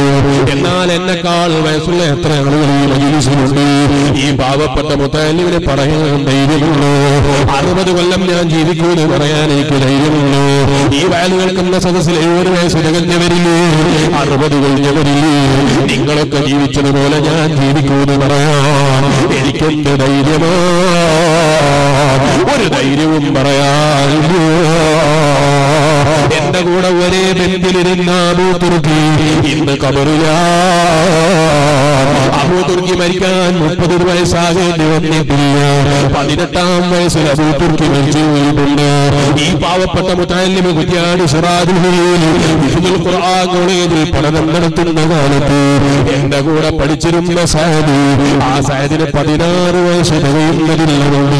സഅദ് മരിച്ചുപോയി. എന്റെ വാപ്പ പഠിപ്പിച്ചിരുന്ന കുഞ്ഞമ്മദ് ഉസ്താദ് എനിക്ക് കിതാബ് ഓതി തന്ന ഉസ്താദാണ്. എന്റെ വാപ്പ ഓതിക്കൊടുത്ത ആളാണ്. കുഞ്ഞമ്മദ് ഉസ്താദ് ഇന്ന് മരിച്ചുപോയി. എന്താ കാരണം? അവരായുസിന്റെ സമയമെത്തിയപ്പോൾ അവിടെ ഉസ്താദ് ബാക്കിയുണ്ടോ എന്ന് നോക്കിയില്ല, വാപ്പ ബാക്കിയുണ്ടോ എന്ന് നോക്കിയില്ല, മക്കള് ജീവിച്ചിരിപ്പുണ്ടോ എന്ന് നോക്കിയില്ല, കുടുംബങ്ങള് ബാക്കിയുണ്ടോ എന്ന് നോക്കിയില്ല. മരിക്കുമ്പോൾ ഉസ്താദ് മരിച്ചിട്ട് ശിഷ്യം മരിക്കുക അങ്ങനൊരു പദ്ധതിയില്ല. ശിഷ്യം മരിച്ചിട്ട് ഉസ്താദ് മരിക്കുക അങ്ങനൊരു പദ്ധതിയില്ല. ബാപ്പ മരിച്ചിട്ട് മക്കൾ മരിക്കുക അങ്ങനൊരു നിബന്ധനയില്ല. മക്കള് മരിച്ചിട്ട് ബാപ്പ മരിക്കുക അങ്ങനൊരു നിബന്ധനയില്ല. ഓരോരുത്തന്റെയും സമയമെത്തുമ്പോ പോകാനല്ലേ ഒരു നിർവാഹവുമില്ല. ഇതുകൊണ്ടാണ് ഈമാനുള്ള വിശ്വാസികളെ പരിശുദ്ധ ഖുർആൻ എന്നോട് പറയുന്നു, നിങ്ങളോട് പറയുന്നു, ഏത് സമയത്തും വിളിച്ചാൽ പോകേണ്ടത്, ഏത് സമയത്തും വിളിച്ചാൽ മടങ്ങേണ്ട ഞാൻ ആ റബ്ബിലേക്ക് മടങ്ങാനുള്ള ഒരുക്കത്തോടെ ജീവിക്കുന്നവനാരോ അവനാണ് യഥാർത്ഥത്തിൽ ബുദ്ധിമാനെന്ന് പറയുന്നത്. ജീവിക്കുന്ന കാലത്ത് യഥാർത്ഥ ജീവിതമാകുന്ന വല്ലാഖിറത്തു ഖൈറുൻ വ അബ്ഖാ, ഈ ജീവിതത്തിന് വേണ്ടി അധ്വാനിക്കുന്നവനാരോ, ഈ ജീവിതത്തിന് വേണ്ടി സമയം കണ്ടെത്തുന്നവനാരോ അവനാണ് ബുദ്ധിമാൻ. ജീവിക്കുന്ന കാലത്ത് അല്ലാഹുവിന്റെ പൊരുത്തം പ്രതീക്ഷിച്ച് ജീവിക്കുന്നവനാരോ അവനാണ് ബുദ്ധിമാൻ. ഏത് പ്രവർത്തനം ചെയ്യുമ്പോഴും, ഏത് വാക്ക് പറയുമ്പോഴും എന്റെ റബ്ബിന്റെ തൃപ്തി എനിക്ക് ലഭിക്കണം, എന്റെ റബ്ബിന്റെ റിള എനിക്ക് കിട്ടണം, അവിടെയാണ് എന്റെ വിജയം എന്ന് ചിന്തിക്കുന്നവൻ അവനാണ് യഥാർത്ഥത്തിൽ ബുദ്ധിമാനെന്ന് പറയുന്നത്. അതുകൊണ്ട് ആ മഹാനായ അബൂ നസ്ർ സിറാജ് റഹിമഹുല്ലാഹ് മഹാനവറുകൾ പറഞ്ഞില്ലേ, അലാ സലാസതി തുബഖാ, ജനങ്ങൾ അദബിന്റെ വിഷയത്തിൽ 3 പട്ടികയിലാണ്, 3 തട്ടുകളിലാണ്. ഒന്ന് അമാഹുലു ദുനിയ, ദുനിയാവിന് വേണ്ടി ജീവിക്കുന്നവനാണെങ്കിൽ അവന്റെ ആദാബുകൾ പോലും, അവന്റെ സംസാരങ്ങൾ പോലും, സംസാരിക്കുമ്പോൾ അവൻ വലിയ നല്ല പ്രയോഗങ്ങൾ മാത്രം പ്രയോഗിക്കണമെന്ന് ചിന്തിച്ചവൻ സംസാരിക്കും. നല്ല ഫസാഹത്തുള്ള വാക്കുകൾ മാത്രം അവൻ പറയും. ചെയ്യുന്ന സമയത്തിനോട് പ്രാസപ്പിച്ചിട്ടല്ലാതെ അവൻ സംസാരിക്കൂല. ഈ സ്വഭാവം ദുനിയാവിനെ സ്നേഹിക്കുന്നവന്റെ സ്വഭാവമാണ്. മഹാനായ അബൂ നസ്ർ റഹിമഹുല്ലാഹ് പറയുന്നു, പോരാ, ജീവിക്കുന്ന കാലത്ത് അധികാര കണ്ണുകളിലേക്ക് കണ്ണുവെച്ച് ജീവിക്കുന്നവനാണ് അവൻ ദുനിയാവിനെ സ്നേഹിക്കുന്നവനാണ്. എങ്ങനെ അധികാരത്തിൽ കണ്ണുവെച്ച് ജീവിക്കുന്നവൻ? നിങ്ങൾ ആലോചിച്ചു നോക്കൂ. ഉറൂസിന്റെ കമ്മിറ്റിയുടെ നോട്ടീസ് വന്നു, ആരാ ഭാരവാഹികളുടെ നോട്ടീസ് വന്നു. നോട്ടീസ് വായിക്കുമ്പം വല്ലാത്തൊരു ചൊറി മനസ്സിന്. എന്താണ് ചൊറി എന്നറിയോ? ഞാനെന്തുകൊണ്ട് പ്രസിഡന്റ് ആയില്ല, ഞാനെന്തുകൊണ്ട് സെക്രട്ടറി ആയില്ല, ഞാനെന്തുകൊണ്ട് ചെയർമാൻ ആയില്ല, ഞാനെന്തുകൊണ്ട് വളണ്ടിയർ ക്യാപ്റ്റനായില്ല, ഞാനെന്തുകൊണ്ട് ലീഡറായില്ല, ഞാനെന്തുകൊണ്ട് ഖജാൻജി ആയില്ല, എനിക്കെന്താ കഴിവിന് കുറവ്, എനിക്കെന്താ ബഹുമാനം ബഹുമാനത്തിന് പറയും, എനിക്കെന്താ പണത്തിന് പറയും. നിങ്ങൾ കാണുന്നില്ലേ ചില ആളുകൾ മക്കാമിന്റെ പ്രസിഡന്റ് ആക്കാത്തതില്ല കാരണത്താൽ, മക്കാമിന്റെ സെക്രട്ടറി ആക്കാത്തതില്ല കാരണത്താൽ, മക്കാമിന്റെ ഖജാൻജിയാക്കാത്തതില്ല കാരണത്താൽ അവിടെയുള്ള ഉറൂസ് കമ്മിറ്റിയിൽ പങ്കെടുക്കൂല, അവിടെയുള്ള പരിപാടിക്ക് വരൂല, അതിന്റെ സദസ്സിൽ വരൂല, അവിടെ നടക്കുന്ന നന്മയിൽ കൂറുകയറൂല. എന്താ കാരണം? ദുനിയാവിനോടുള്ള മോഹമാണ്. മഹാനായ ബുല്ലസുറഹിമുള്ള നിങ്ങൾ പറയുന്നു, ദുനിയാവിന്റെ അഭിനയങ്ങളിൽപ്പെട്ട ആളുകളുടെ സ്വഭാവത്തിൽപ്പെട്ടതാണ് അധികാരത്തിലേക്ക് വന്ന കണ്ണുകൾ മറഞ്ഞു പോകുന്നുണ്ട്. അവന്റെ മനസ്സ് ദുനിയാവിനെ സ്നേഹിച്ചതാ. വീണ്ടും പറയുന്ന മഹാനായ അബൂൻ നസ്ർ റഹിമഹുല്ലാഹ്, ദുനിയാവിനെ സ്നേഹിച്ച ആളുകളുടെ സ്വഭാവമാണ് പാട്ടിനോടുള്ള അങ്ങേയറ്റത്തെ സ്നേഹം. പാട്ടിനോടുള്ള അങ്ങേയറ്റത്തെ സ്നേഹം. മ്യൂസിക്കുള്ള പാട്ടും കേട്ട് ഇങ്ങനെ ജീവിതം കളിയുന്ന ആളുകളില്ലേ? കാറിൽ യാത്ര ചെയ്യുമ്പോ മ്യൂസിക്കുള്ള ഗാനം വേണം, അതേത് സമയത്തും അങ്ങനെയുള്ള ഗാനങ്ങൾ കേൾക്കണം എന്ന ചിന്ത മാത്രം മനസ്സിലുള്ള ചില ആളുകളിൽ ദുനിയാവിനോടുള്ള സ്നേഹത്തിന്റെ അടയാളമാണ്. അതേ സ്ഥാനത്ത് ഹബീബായ നബി മുഹമ്മദുർ റസൂലുള്ളാഹി സല്ലല്ലാഹു അലൈഹി വസല്ലം തങ്ങളെ മൗലിദോടുന്നു, അതുപോലെ മുഹമ്മദ് ബുർദുന്നു, അത്തരം മൗലിദുകളോടുള്ള കുറിച്ചല്ല. ദുനിയാവിന്റെ പാട്ടുകളുമായി ജീവിക്കുന്നവന് അവൻ ദുനിയാവിനെ ഇഷ്ടപ്പെടുന്നവനാണ്. ഇത് പറഞ്ഞിട്ട് മഹാനായ അബൂൻ നസ്ർ റഹിമഹുല്ലാഹ് പറയുന്നു, വഅമ്മാ അഹ്ലുദ്ദീൻ, ദീനിന്റെ ആളുകളെ സ്വഭാവം എവിടെയാണ് അറിയോ? അവരുടെ ഏറ്റവും വലിയ സ്വഭാവത്തിൽപ്പെട്ടത് അവരുടെ ജീവിതത്തിൽ ഏറ്റവും ചിട്ടയായി കൊണ്ടുവരാൻ വേണ്ടി ശ്രമിക്കുന്നത് അവരുടെ ശരീരങ്ങളെ നന്മയിലേക്ക് നയിക്കാനാണ്, ശരീരത്തിന് റിയാദ ജീവിപ്പിക്കലാണ്. എന്ന് പറഞ്ഞാൽ രാവിലെ എക്സസൈസ് എടുക്കലാണ് എന്നല്ല. രാവിലെ എക്സസൈസ് ചെയ്യാ നല്ല പരിപാടിയാണ്, വേണ്ടാന്ന് ഞാൻ പറയുന്നില്ല. ഇപ്പോ ചില ചെറുപ്പക്കാരിങ്ങനെ ചോദിക്കും, വാട്സപ്പിലും അല്ലാതൊക്കെ അങ്ങനെ ചോദിക്കുന്ന ചില ചെറുപ്പക്കാരുണ്ട്, ജിമ്മിന് പോകാൻ പറ്റുമോ എന്ന് ചോദിക്കുന്ന ചില ചെറുപ്പക്കാരുണ്ട്, ജിമ്മിന് പോകുന്നതിന്റെ വിധി എന്താണ് എന്ന് ചോദിക്കുന്ന ചില ആളുകളുണ്ട്. ആരോഗ്യം നന്നാക്കാൻ വേണ്ടി നിങ്ങൾ എന്ത് കല്ലെടുത്ത് പൊന്തിച്ചാലും ഇവിടെ ഒരു തകരാറില്ല. പക്ഷേ ജിമ്മിന്റെ ഉള്ളിൽ പോയിട്ട് മ്യൂസിക്കുള്ള വലിയ പാട്ടും വെച്ചിട്ട് നീ തുള്ളുകയാണ് എന്നാൽ ചിലപ്പോൾ അത് അനുവദനീയാണ് എന്ന് പറയാൻ കഴിയില്ല. ജിമ്മിന്റെ ഉള്ളിൽ പോയിട്ട് നീ ഓടുകയാണ്, നീ ജിമ്മിന്റെ ഉള്ളിലോ അല്ല വേറെ എവിടെ പോയാലും ഹറാമ് ചെയ്യുന്ന എവിടെയാണെങ്കിലും അനുവദനീയമല്ല. ആരോഗ്യം നന്നാക്കാൻ വേണ്ടി, നിന്റെ ആരോഗ്യം നല്ലതാകാൻ വേണ്ടി, ശരീരത്തിലുള്ള കൊഴുപ്പുകൾ കൊഴിഞ്ഞു പോകാൻ വേണ്ടി രാവിലെ അതേ 40 മിനിറ്റ് ഓടാൻ കഴിയുമോ? ഒരു തകരാറും ഇസ്ലാമിലില്ല. അതുപോലെ നിന്റെ ശരീരം തീരെ ഇളകാറില്ല. വെറും പള്ളിയിൽ നിന്ന് ഇങ്ങനെ ചെലവിന് കിട്ടുന്ന വീട്ടിൽ പോയി ഭക്ഷണം കഴിക്കും, ഇങ്ങനെ വരും എന്ന് മാത്രമേ ഉള്ളൂ, വേറൊരു പണിയും എടുക്കൂല. അതുകൊണ്ട് നിനക്കൊരു 2 കല്ലെടുത്തിട്ട് 2 പ്രാവശ്യം ഇങ്ങനെ പൊക്കിയാൽ എന്തെങ്കിലും തെറ്റു വരുമോ എന്നുള്ള ധാരണ. അങ്ങനെ തെറ്റൊന്നും വരില്ല. അപ്പോഴേക്ക് ഇസ്ലാം ഒന്നും പുറത്തൊന്നും പോകൂല, ഹറാമൊന്നും ആയി പോകൂല. അതേ സ്ഥാനത്ത് ജിമ്മിന് പോകുമ്പോ ആണും പെണ്ണും കലർന്നിട്ട് ജിമ്മിന് പോവാണ്, ഒരിക്കലും അനുവദിക്കാൻ കഴിയില്ല. അവിടെ മ്യൂസിക്കുള്ള പാട്ട് വെച്ചിട്ട് ഇങ്ങനെ ചാടുകയാണ്, അനുവദിക്കാൻ കഴിയില്ല. അതുപോലെ ഹറാമായ പ്രവർത്തനങ്ങൾ ചെയ്യാണ്, ഒരിക്കലും അനുവദിക്കാൻ കഴിയില്ല. ആരോഗ്യം നന്നാക്കാൻ വേണ്ടി ഏതെങ്കിലും നല്ല പ്രവർത്തനം നടത്തുന്നു, അതിനെക്കുറിച്ച് ഇപ്പൊ ആരും തകരാറ് പറഞ്ഞിട്ടില്ല. അപ്പൊ ചില ആളുകൾ പറയും, ചില ഉസ്താദുമാര് ജിമ്മിന് പോകുന്നില്ലേ, ഏത് വയൽ പറയാറുണ്ട്. ജിമ്മിന് പോകുന്നില്ലേ എന്ന് ചോദിച്ചാൽ ജിമ്മിന്റെ പേരിൽ നടക്കുന്ന ഒരുപാട് അനാചാരങ്ങളുണ്ട്. ജിമ്മിന്റെ പേരിൽ നടക്കുന്ന ഒരുപാട് അനാചാരങ്ങളുണ്ട്. അത് നിങ്ങൾക്ക് എന്നെക്കാൾ കൂടുതൽ അറിയാം. അവിടെ പോയിട്ട് മ്യൂസിക്കുള്ള പാട്ടും കേട്ടിട്ട് ഇങ്ങനെ ഓടണം, ആവശ്യമില്ലാത്ത പ്രവർത്തനങ്ങൾക്ക് പ്രചോദനം നൽകണം, അതുപോലെ ആവശ്യമില്ലാത്ത പ്രവർത്തനങ്ങൾ ചെയ്യണം, ഇതൊന്നും ഒരിക്കലും അനുവദിക്കാൻ കഴിയില്ല. ആണും പെണ്ണും ഒരേ സമയത്ത് വന്നിട്ട് ഓടുമ്പോൾ പ്രത്യേക ഒരു ആവേശം കിട്ടും, അതിനുവേണ്ടി ഓടാൻ വേണ്ടി പോകുന്നു, ഒരിക്കലും അനുവദിക്കാൻ കഴിയില്ല. അങ്ങനെ തുടങ്ങിയ തെറ്റുകളൊന്നും ഒരിക്കലും അനുവദിക്കാൻ കഴിയില്ല. അതേ സ്ഥാനത്ത് ഒരാൾ എക്സസൈസ് ചെയ്യാൻ വേണ്ടി നല്ല 40 കിലോ ഉള്ള കല്ലെടുത്ത് പൊക്കുകയാണ്, പൊക്കിയിട്ട് ഊര് വിളിക്ക് പോയിട്ട് പിന്നെ മുയലേരെ വിളിച്ചിട്ട് കാര്യം ഉണ്ടാവില്ല. അതേ സ്ഥാനത്ത് കല്ല് പിടിച്ച് പൊക്കിയത് കൊണ്ട് ഇസ്ലാമൊന്നും പുറത്തൊന്നും പോകൂല, അപ്പോഴേക്ക് ഹറാമൊന്നും ആയി പോകൂല.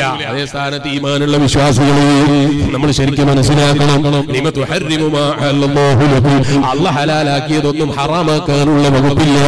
എക്സസൈസ് ചെയ്യുന്നത് തെറ്റാണ് ആരും പറഞ്ഞിട്ടില്ല. അത് നിങ്ങൾ എന്ത് പേര് പറഞ്ഞാലും സാരമില്ല. അതിൽ ഇസ്ലാം അനുവദിക്കാത്ത കാര്യങ്ങളുണ്ടോ അത് മുഴുവനും തെറ്റാണ്. ഇസ്ലാം അനുവദിക്കാത്ത കാര്യങ്ങൾ കടന്നുകൂടുന്നുണ്ടോ മുഴുവനും തെറ്റാണ്. അതേ സ്ഥാനത്ത് ഇസ്ലാം അനുവദിച്ച കാര്യങ്ങളാണെങ്കിൽ ഒരു തെറ്റും പറയാനില്ല. ചില പെങ്ങന്മാരുണ്ട് വയത് കഴിഞ്ഞിട്ട് രാവിലെ സുബഹിന്റെ സമയത്ത് ഇങ്ങനെ യാത്ര ചെയ്യുന്നു. ചില മുസ്ലിമീങ്ങളായ സ്ത്രീകൾ റോഡിലൂടെ ഇങ്ങനെ ഓടുന്നത് ശ്രദ്ധയിൽപ്പെടാറുണ്ട്. ഉമ്മമാരെ, അനുവദനീയമല്ല. അതേ മുസ്ലിയാരെ എക്സസൈസ് ചെയ്യാൻ പറ്റൂലേ? എക്സസൈസ് ചെയ്യുന്നതിന് ഇസ്ലാം വിരോധിച്ചിട്ടില്ല.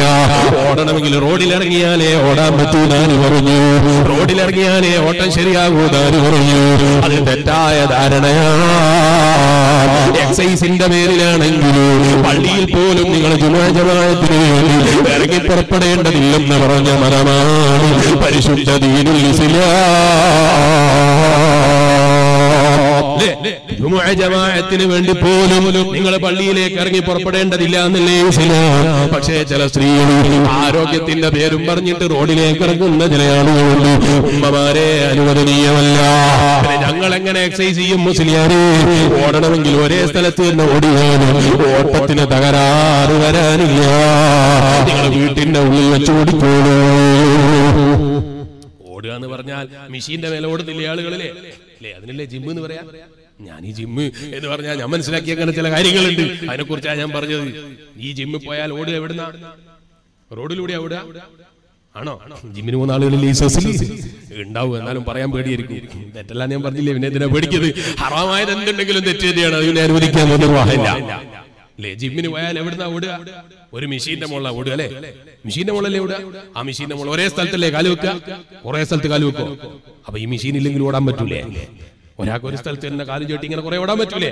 അപ്പൊ എക്സസൈസ് ചെയ്യണമെന്ന് ഡോക്ടർ പറഞ്ഞാൽ റോഡിൽ ഇറങ്ങിയിട്ട് തന്നെ ഓടണമെന്നുണ്ടോ? വീട്ടിൽ നിന്നിട്ട് ഇങ്ങനെ ഓടിയാ പോലെ ഒരേ സ്ഥലത്ത് തന്നെ കാല് വെക്കണമെന്നല്ലേ ഉള്ളൂ. റോഡിലേക്ക് ഇറങ്ങിയിട്ട് നിങ്ങളെ സൗന്ദര്യ പ്രദർശനം നടത്തിയിട്ട് അവയവങ്ങളുടെ ഭാഗങ്ങൾ മുഴുവനും എടുത്തു പിടിക്കുന്ന വസ്ത്രവും ധരിച്ചിട്ട് പെങ്ങന്മാരെ എക്സസൈസിന്റെ പേരിൽ റോഡിലിറങ്ങാമെന്ന് ഇസ്ലാം അനുവദിച്ചിട്ടില്ല.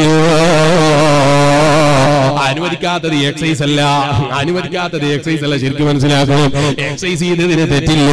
നിങ്ങൾ ആരോഗ്യത്തിന് വേണ്ടി നിങ്ങൾ എക്സസൈസ് ചെയ്തോളൂ.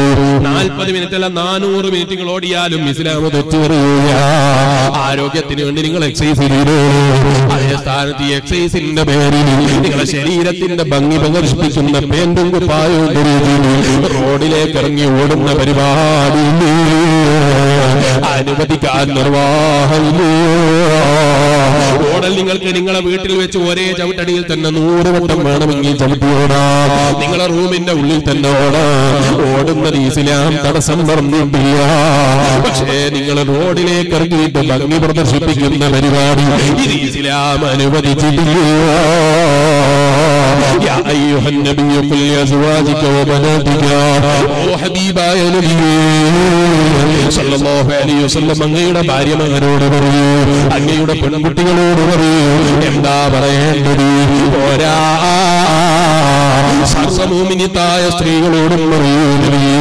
എന്താ പറയേണ്ടത്? യുദ്നീന അലൈഹിന്ന മിൻ ജലാബീബിഹിന്ന. പെങ്ങളെ, നിങ്ങൾ മറയോടുകൂടെ അല്ലാതെ പുറത്തേക്ക് ഇറങ്ങാൻ പാടില്ല. പരിശുദ്ധ ഖുർആൻ അത് നിങ്ങൾ എന്ത് കാരണം പറഞ്ഞാലും അനുവദിക്കാനുള്ള നിർവാഹമില്ല. അതുകൊണ്ട് ആ ജുമുഅ ജമാഅത്തിന് വേണ്ടി പോലും നിങ്ങൾ ഇറങ്ങി പുറപ്പെടേണ്ടതില്ല. ഇമാമുന ശാഫിഈ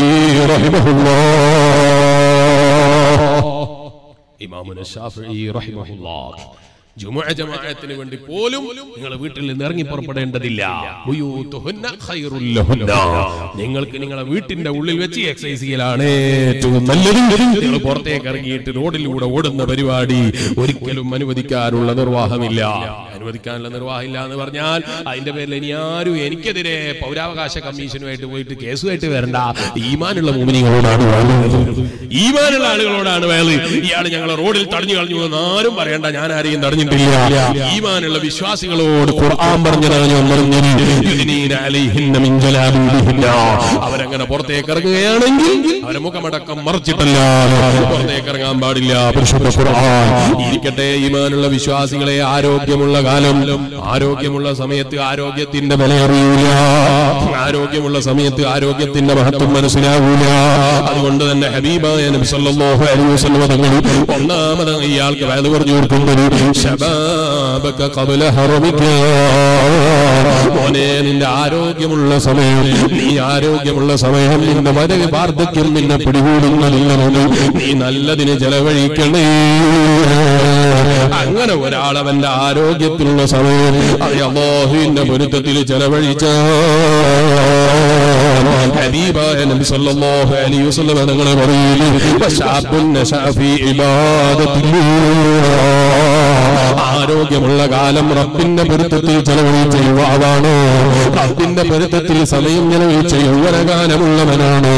ഹദീസിൽ തന്നെ കാണാം ആർക്കും തണലില്ലാത്ത സമയത്ത് മഅശ്ശബാബില്ലദീന സയദില്ലുഹുമുല്ലാഹു തആല തഹത ദില്ലിഹി യൗമ ലാ ദില്ല ലഹു. ഒരാൾക്കും നിന്നില്ലാത്ത സമയത്ത്, ഒരാൾക്കും തണലില്ലാത്ത സമയത്ത് ഒരു ജാണമീന സൂര്യനുദിക്കുമ്പോ അല്ലെങ്കിൽ ഒരു മൈനമീന സൂര്യനുദിക്കുമ്പോ പ്രത്യേകമായ തണൽ ലഭിക്കുന്ന 7ഓളം വിഭാഗങ്ങൾ എണ്ണിപ്പറയുന്നു. ഹബീബായ നബി സല്ലല്ലാഹു അലൈഹി വസല്ലം തങ്ങൾ എണ്ണിപ്പറയുന്നു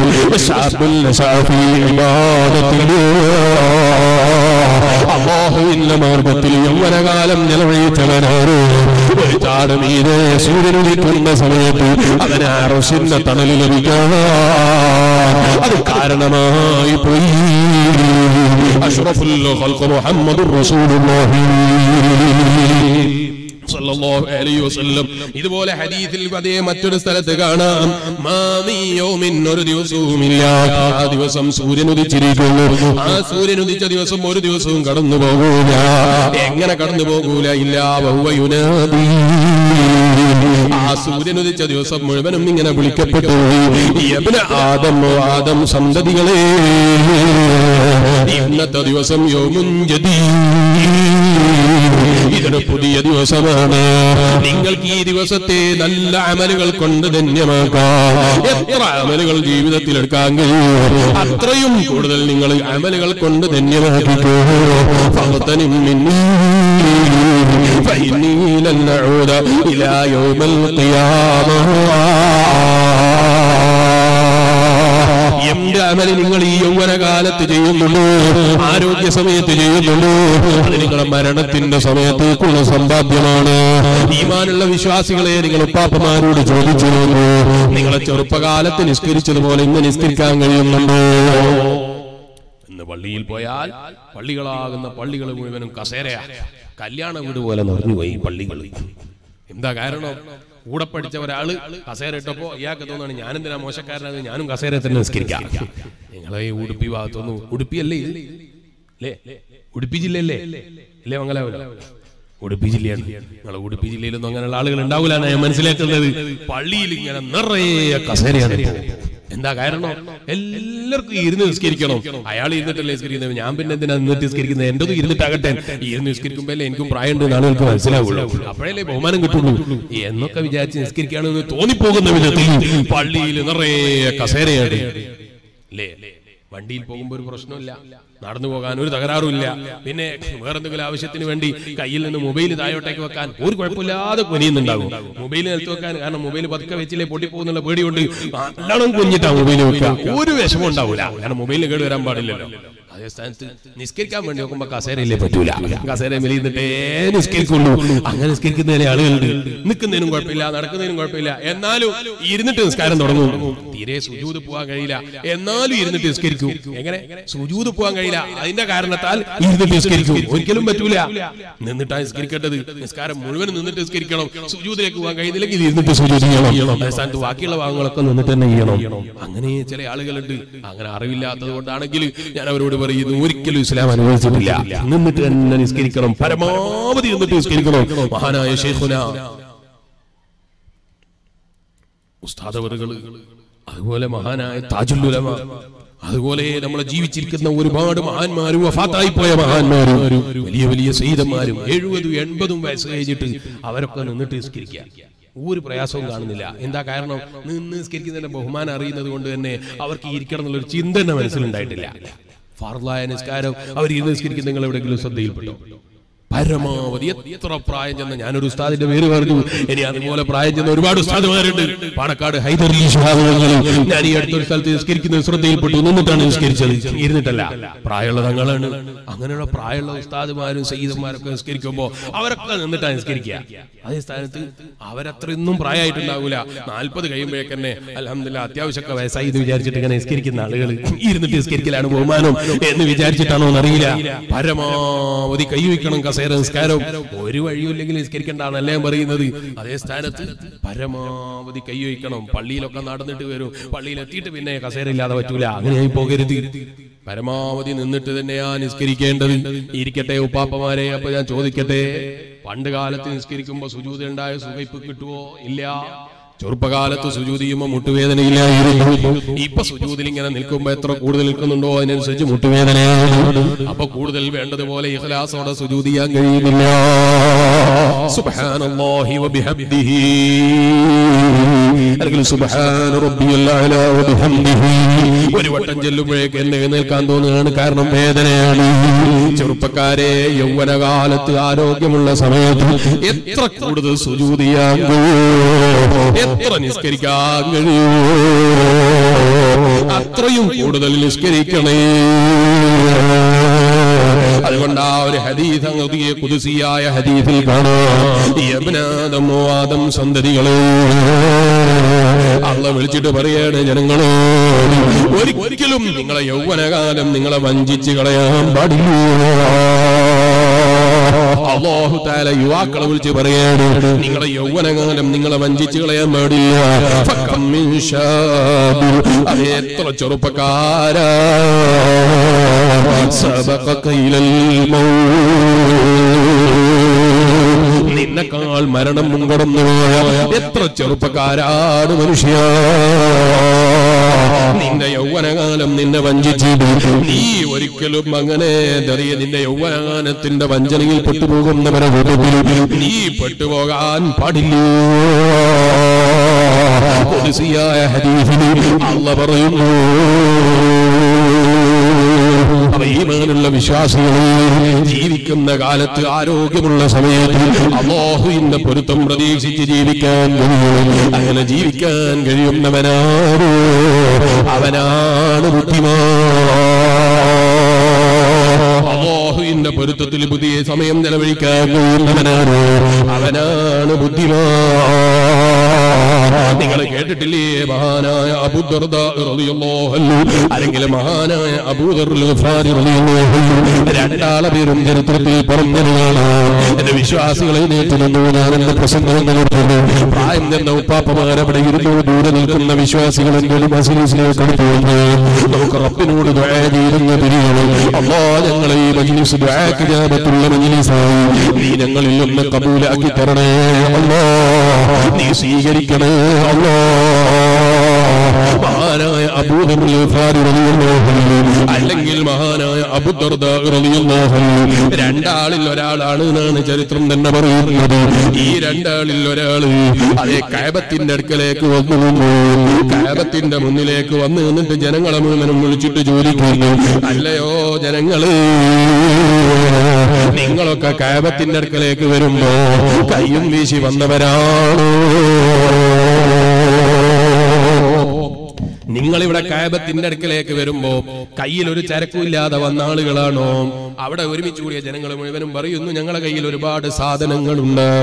ഈ പാവപ്പെട്ട മുതഅല്ലിമ് 3 ദിവസമായി വീട്ടിൽ നിന്ന് യാത്ര ഇറങ്ങിയിട്ട് വീട്ടിലേക്ക് തിരിച്ചെത്തുമോന്ന് എനിക്കറിയില്ല. അല്ലാഹ് ഞങ്ങൾക്കെല്ലാ യാത്രയിലും നിന്റെ കാവല് തരണേ അല്ലാഹ്, നിന്റെ ഹിഫ്ള് തരണേ അല്ലാഹ്, നിന്റെ കാവല് കൊണ്ട് ഞങ്ങൾ അനുഗ്രഹിക്കണേ അല്ലാഹ്. ഈമാനുള്ള വിശ്വാസികളെ, 3 ദിവസം മുമ്പ് ഞാൻ എന്റെ വീട്ടിൽ നിന്ന് ഇറങ്ങുമ്പോൾ എന്റെ വീട്ടിൽ നിന്ന് ആവശ്യമായ വസ്ത്രം ഞാൻ എടുത്തിട്ടുണ്ട്.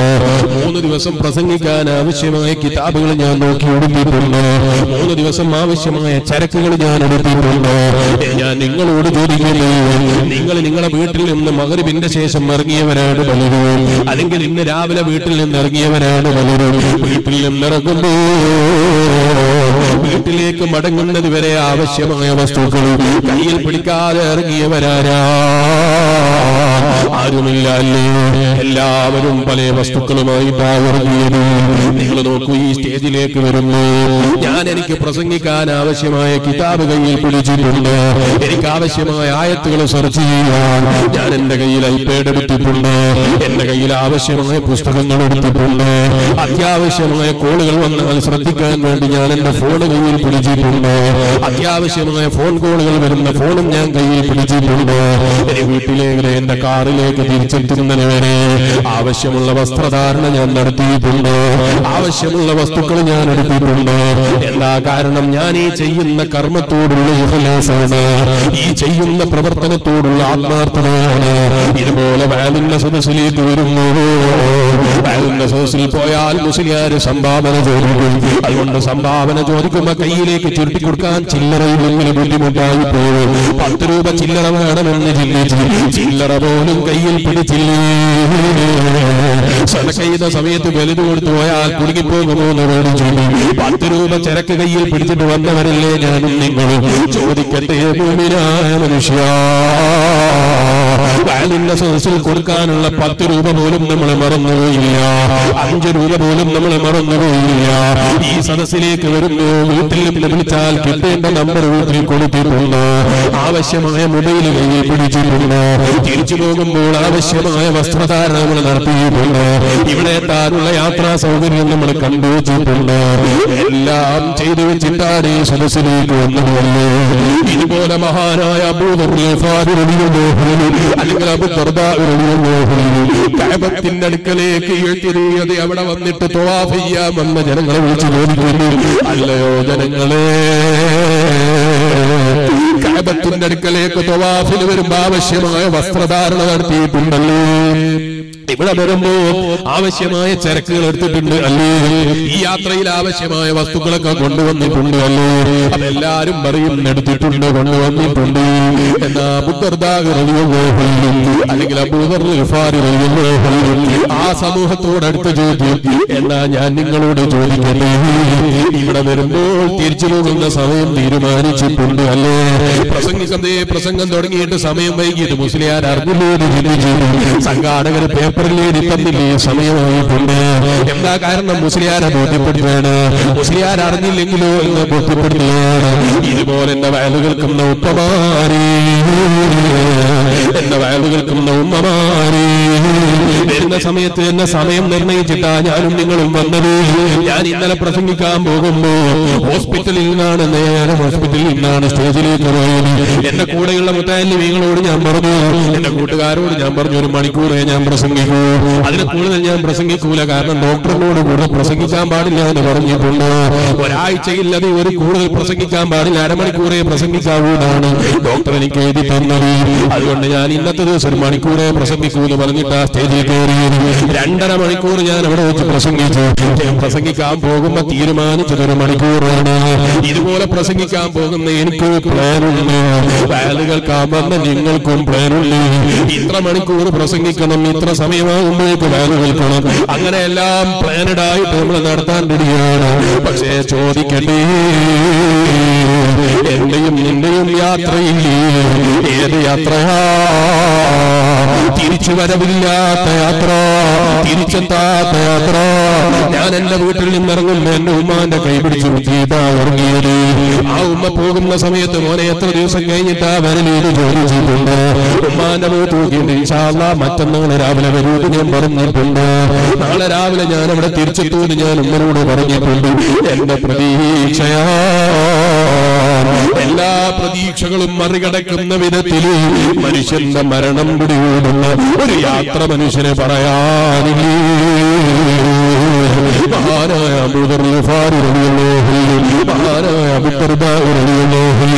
കഅബത്തിന്റെ അടുക്കൽ ഒരുമിച്ച് കൂടിയ ജനങ്ങളോട് ചോദിക്കുകയും, കഅബത്തിന്റെ അടുക്കലേക്ക് വരുമ്പോൾ ആവശ്യമായ ചരക്കുകളുമായി വന്ന നിങ്ങളോട് എനിക്ക് ചോദിക്കാനുള്ളത്, തിരിച്ചു വരാനില്ലാത്ത യാത്രക്കുള്ള ചരക്ക്, തിരിച്ചു വരാനില്ലാത്ത യാത്രക്ക് ആവശ്യമായ സ്വത്ത് എവിടെ ജനങ്ങളെ കയ്യിൽ സമ്പാദിച്ചത് പറയാനുള്ളൂ.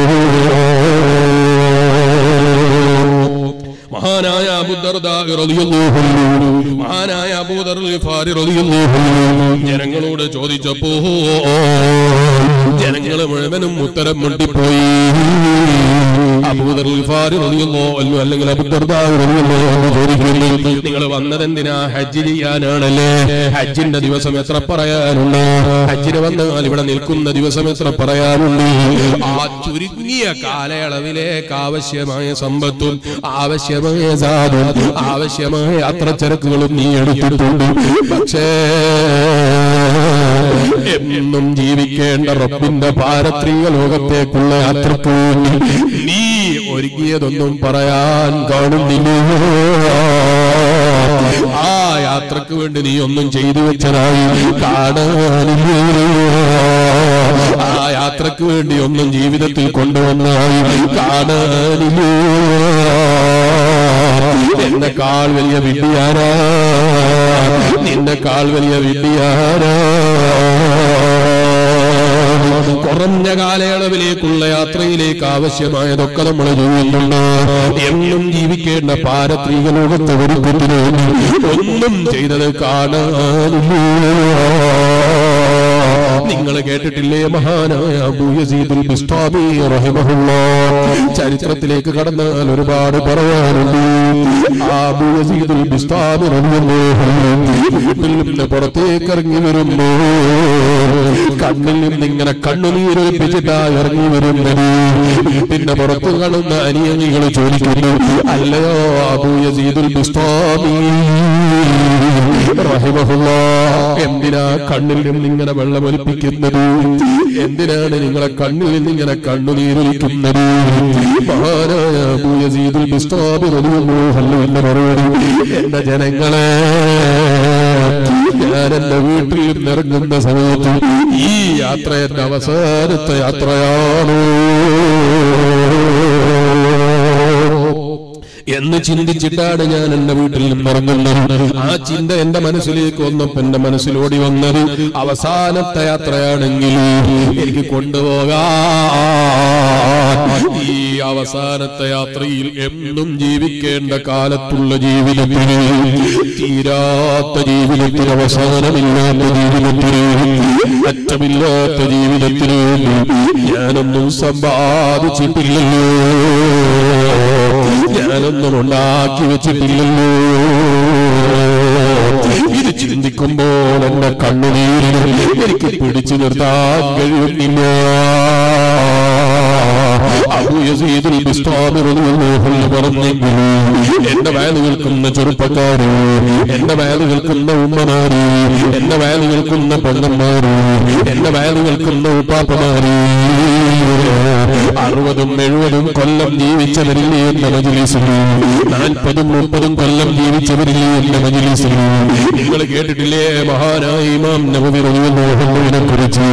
43 വർഷക്കാലം ജീവിച്ച മഹാനാണ് ആ ഇമാം നബവി റളിയല്ലാഹു അൻഹു. എന്റെ കാലയളവിൽ അവിടെ ആഖിറത്തിന് വേണ്ടി ചെയ്തു വെച്ച അമലുകൾ എത്രയാ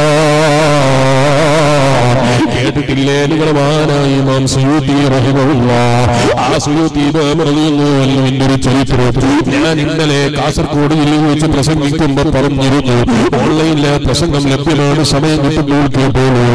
ആ മഹാനായ ഇമാം സുയൂത്തി റഹിമഹുല്ലാഹ് ജീവിച്ച കാലം കുറെ പറയാനില്ല.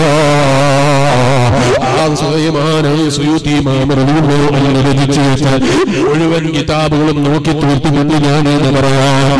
ധൈര്യപ്പെടുന്ന എത്ര ആലിമീങ്ങളുണ്ട്, എത്ര മുതാലിമീങ്ങളുണ്ട്, പറയാൻ ധൈര്യപ്പെടൂല. എന്റെ ഒരു സഹോദരനുണ്ട്, ഈജിപ്തിൽ അൽ അസ്ഹർ യൂണിവേഴ്സിറ്റിയിൽ PG ചെയ്തുകൊണ്ടിരിക്കുന്ന സഖാഫിയാണ്. ഞാൻ ആ സുഹൃത്തി എന്റെ സഹോദരനെ വിളിച്ച് ഏകദേശം 2 മാസം മുമ്പ് ഞാൻ ആ സഹോദരനോട് പറഞ്ഞു, മഹാനായ ഇമാമുന സുയൂത്തി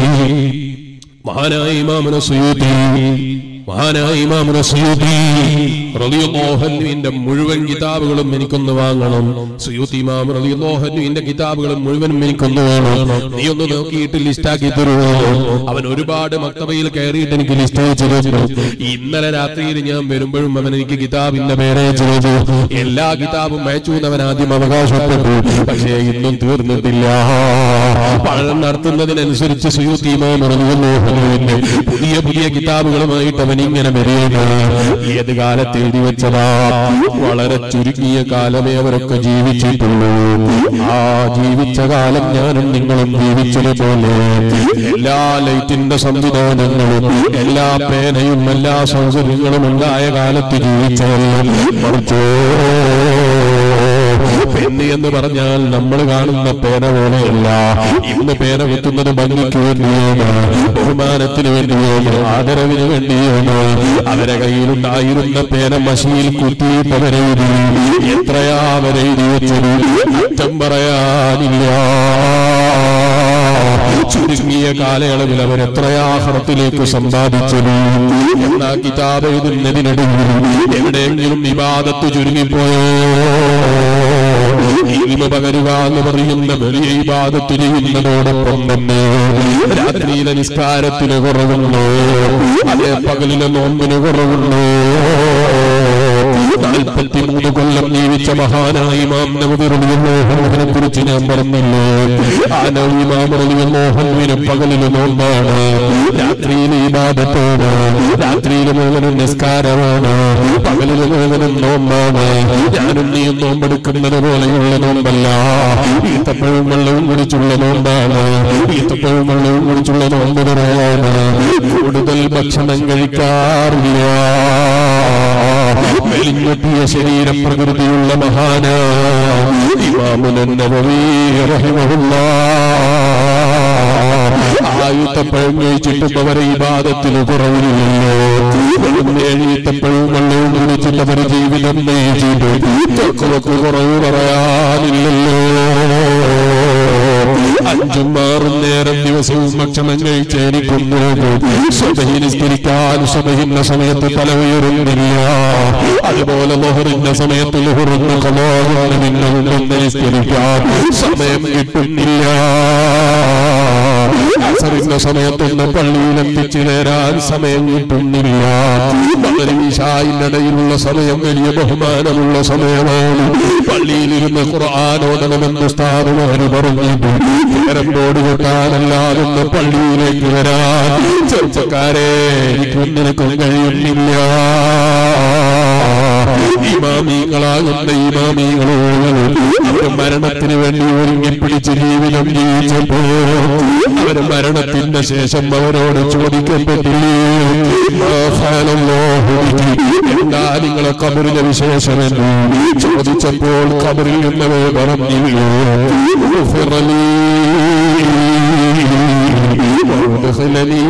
അൽ ജന്ന, ഞങ്ങൾക്ക് പൊറുക്കപ്പെട്ടു പോയി, സ്വർഗത്തിലേക്ക് കടക്കപ്പെട്ടു പോയി എന്ന് പറഞ്ഞ മഹാന്മാരില്ലേ. ഓ എന്റെ വേദ കേൾക്കുന്ന ചെറുപ്പക്കാരെ, ഇനി എന്റെ അവസാനത്തിന് വേദിന്റെ സോസാണെന്ന ബോധത്തോടെ ഞാൻ വേദ പറയുള്ളൂ. ഈ അവസാനത്തെ വേദിന്റെ മജ്‌ലിസാണെന്ന ബോധത്തോടെ നമ്മൾ വേദ കേൾക്കുള്ളൂ. നാളത്തെ വേദിന് നോട്ടീസ് ചിലപ്പോൾ ഇറങ്ങിയിട്ടുണ്ടാവാം. പക്ഷേ വേദ പറയാൻ വരുന്ന മുസ്ലിം ബാക്കി ഉണ്ടാകുമോ പറയാൻ കഴിയില്ല.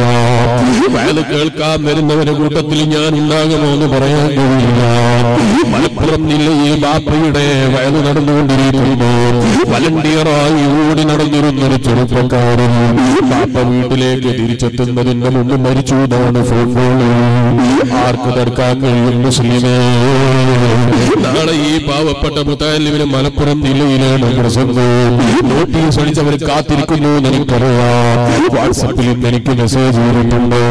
നാളെ എത്ര മണിക്ക് എത്തുമെന്ന് ചോദിച്ചിട്ടുണ്ട്. ഭക്ഷണം എന്ത് വേണമെന്നവർ താല്പര്യം ചോദിച്ചിട്ടുണ്ട്. ചോദിക്കട്ടെ, എന്റെ വേദകൾക്കൊന്ന ഉത്തരവാണ്. നോട്ടീസുകൾ മുഴുവനും ബാക്കിയാക്കി അതേ പേരോട് ഉസ്താദിന്റെ മകന്റെ മയ്യത്ത് നിസ്കാരം 9 മണിക്ക് നാളെ രാവിലെ നോട്ടീസ് ഇറങ്ങുമോ? ഈ മുതല്ലിമിനെ പറയാനറിയോ? പറയാൻ അധികാരമുണ്ടോ? നാളത്തെ ഉറൂസിന്റെ പ്രസംഗത്തിൽ ആര് പ്രസംഗിക്കണമെന്ന് തീരുമാനിച്ചിട്ടുണ്ടോ? നാളെ ഇവിടെ സ്റ്റേജിൽ ആര് വരണമെന്ന് തീരുമാനിച്ചിട്ടുണ്ടോ? നാളത്തെ പതിയെ ഉറൂസിന്റെ മജ്‌ലിസ് ആര് ഉദ്ഘാടനം ചെയ്യണമെന്ന് നോട്ടീസിൽ പേര് കൊടുത്തിട്ടുണ്ടോ? നന്ദി പറയേണ്ടതാരാണെന്ന് പറഞ്ഞിട്ടുണ്ട്. ചോദിക്കട്ടെ, നന്ദി പറയുന്നവനും സ്വാഗതം പറയുന്നവനും ഉദ്ഘാടനം ചെയ്യുന്നവനും വയത് പറയുന്നവനും നാളെ സമയത്ത് ബാക്കിയുണ്ടാകുമെന്ന് പറയാം. ധൈര്യപ്പെടാൻ എന്ത് ബാക്കിയുണ്ട്? ഒന്നും ബാക്കിയില്ല. അല്ലാഹ് ഞങ്ങളെ സർവ്വ മജ്‌ലിസുകളും ഞങ്ങൾക്ക് ആഖിറത്തിൽ ഉപകരിക്കുന്ന മജ്‌ലിസുകളായി നീ ഖബൂലാക്കി തരണേ അല്ലാഹ്. ഇത് ഞങ്ങൾ അവസാനത്തെ മജ്‌ലിസാക്കരുതേ അല്ലാഹ്. ഇത് ഞങ്ങൾ അവസാനത്തെ സദസ്സാക്കരുതേ അല്ലാഹ്. ഇനിയും നിന്റെ ദീന് ധാരാളം പഠിക്കാനും അതനുസരിച്ച് ജീവിക്കാനും കാമിലായ ഈമാനോടെ മരിക്കാനും പാവപ്പെട്ട മുതഅല്ലികളായ ഞങ്ങൾക്ക് നീ തൗഫീഖ് തരണേ അല്ലാഹ്.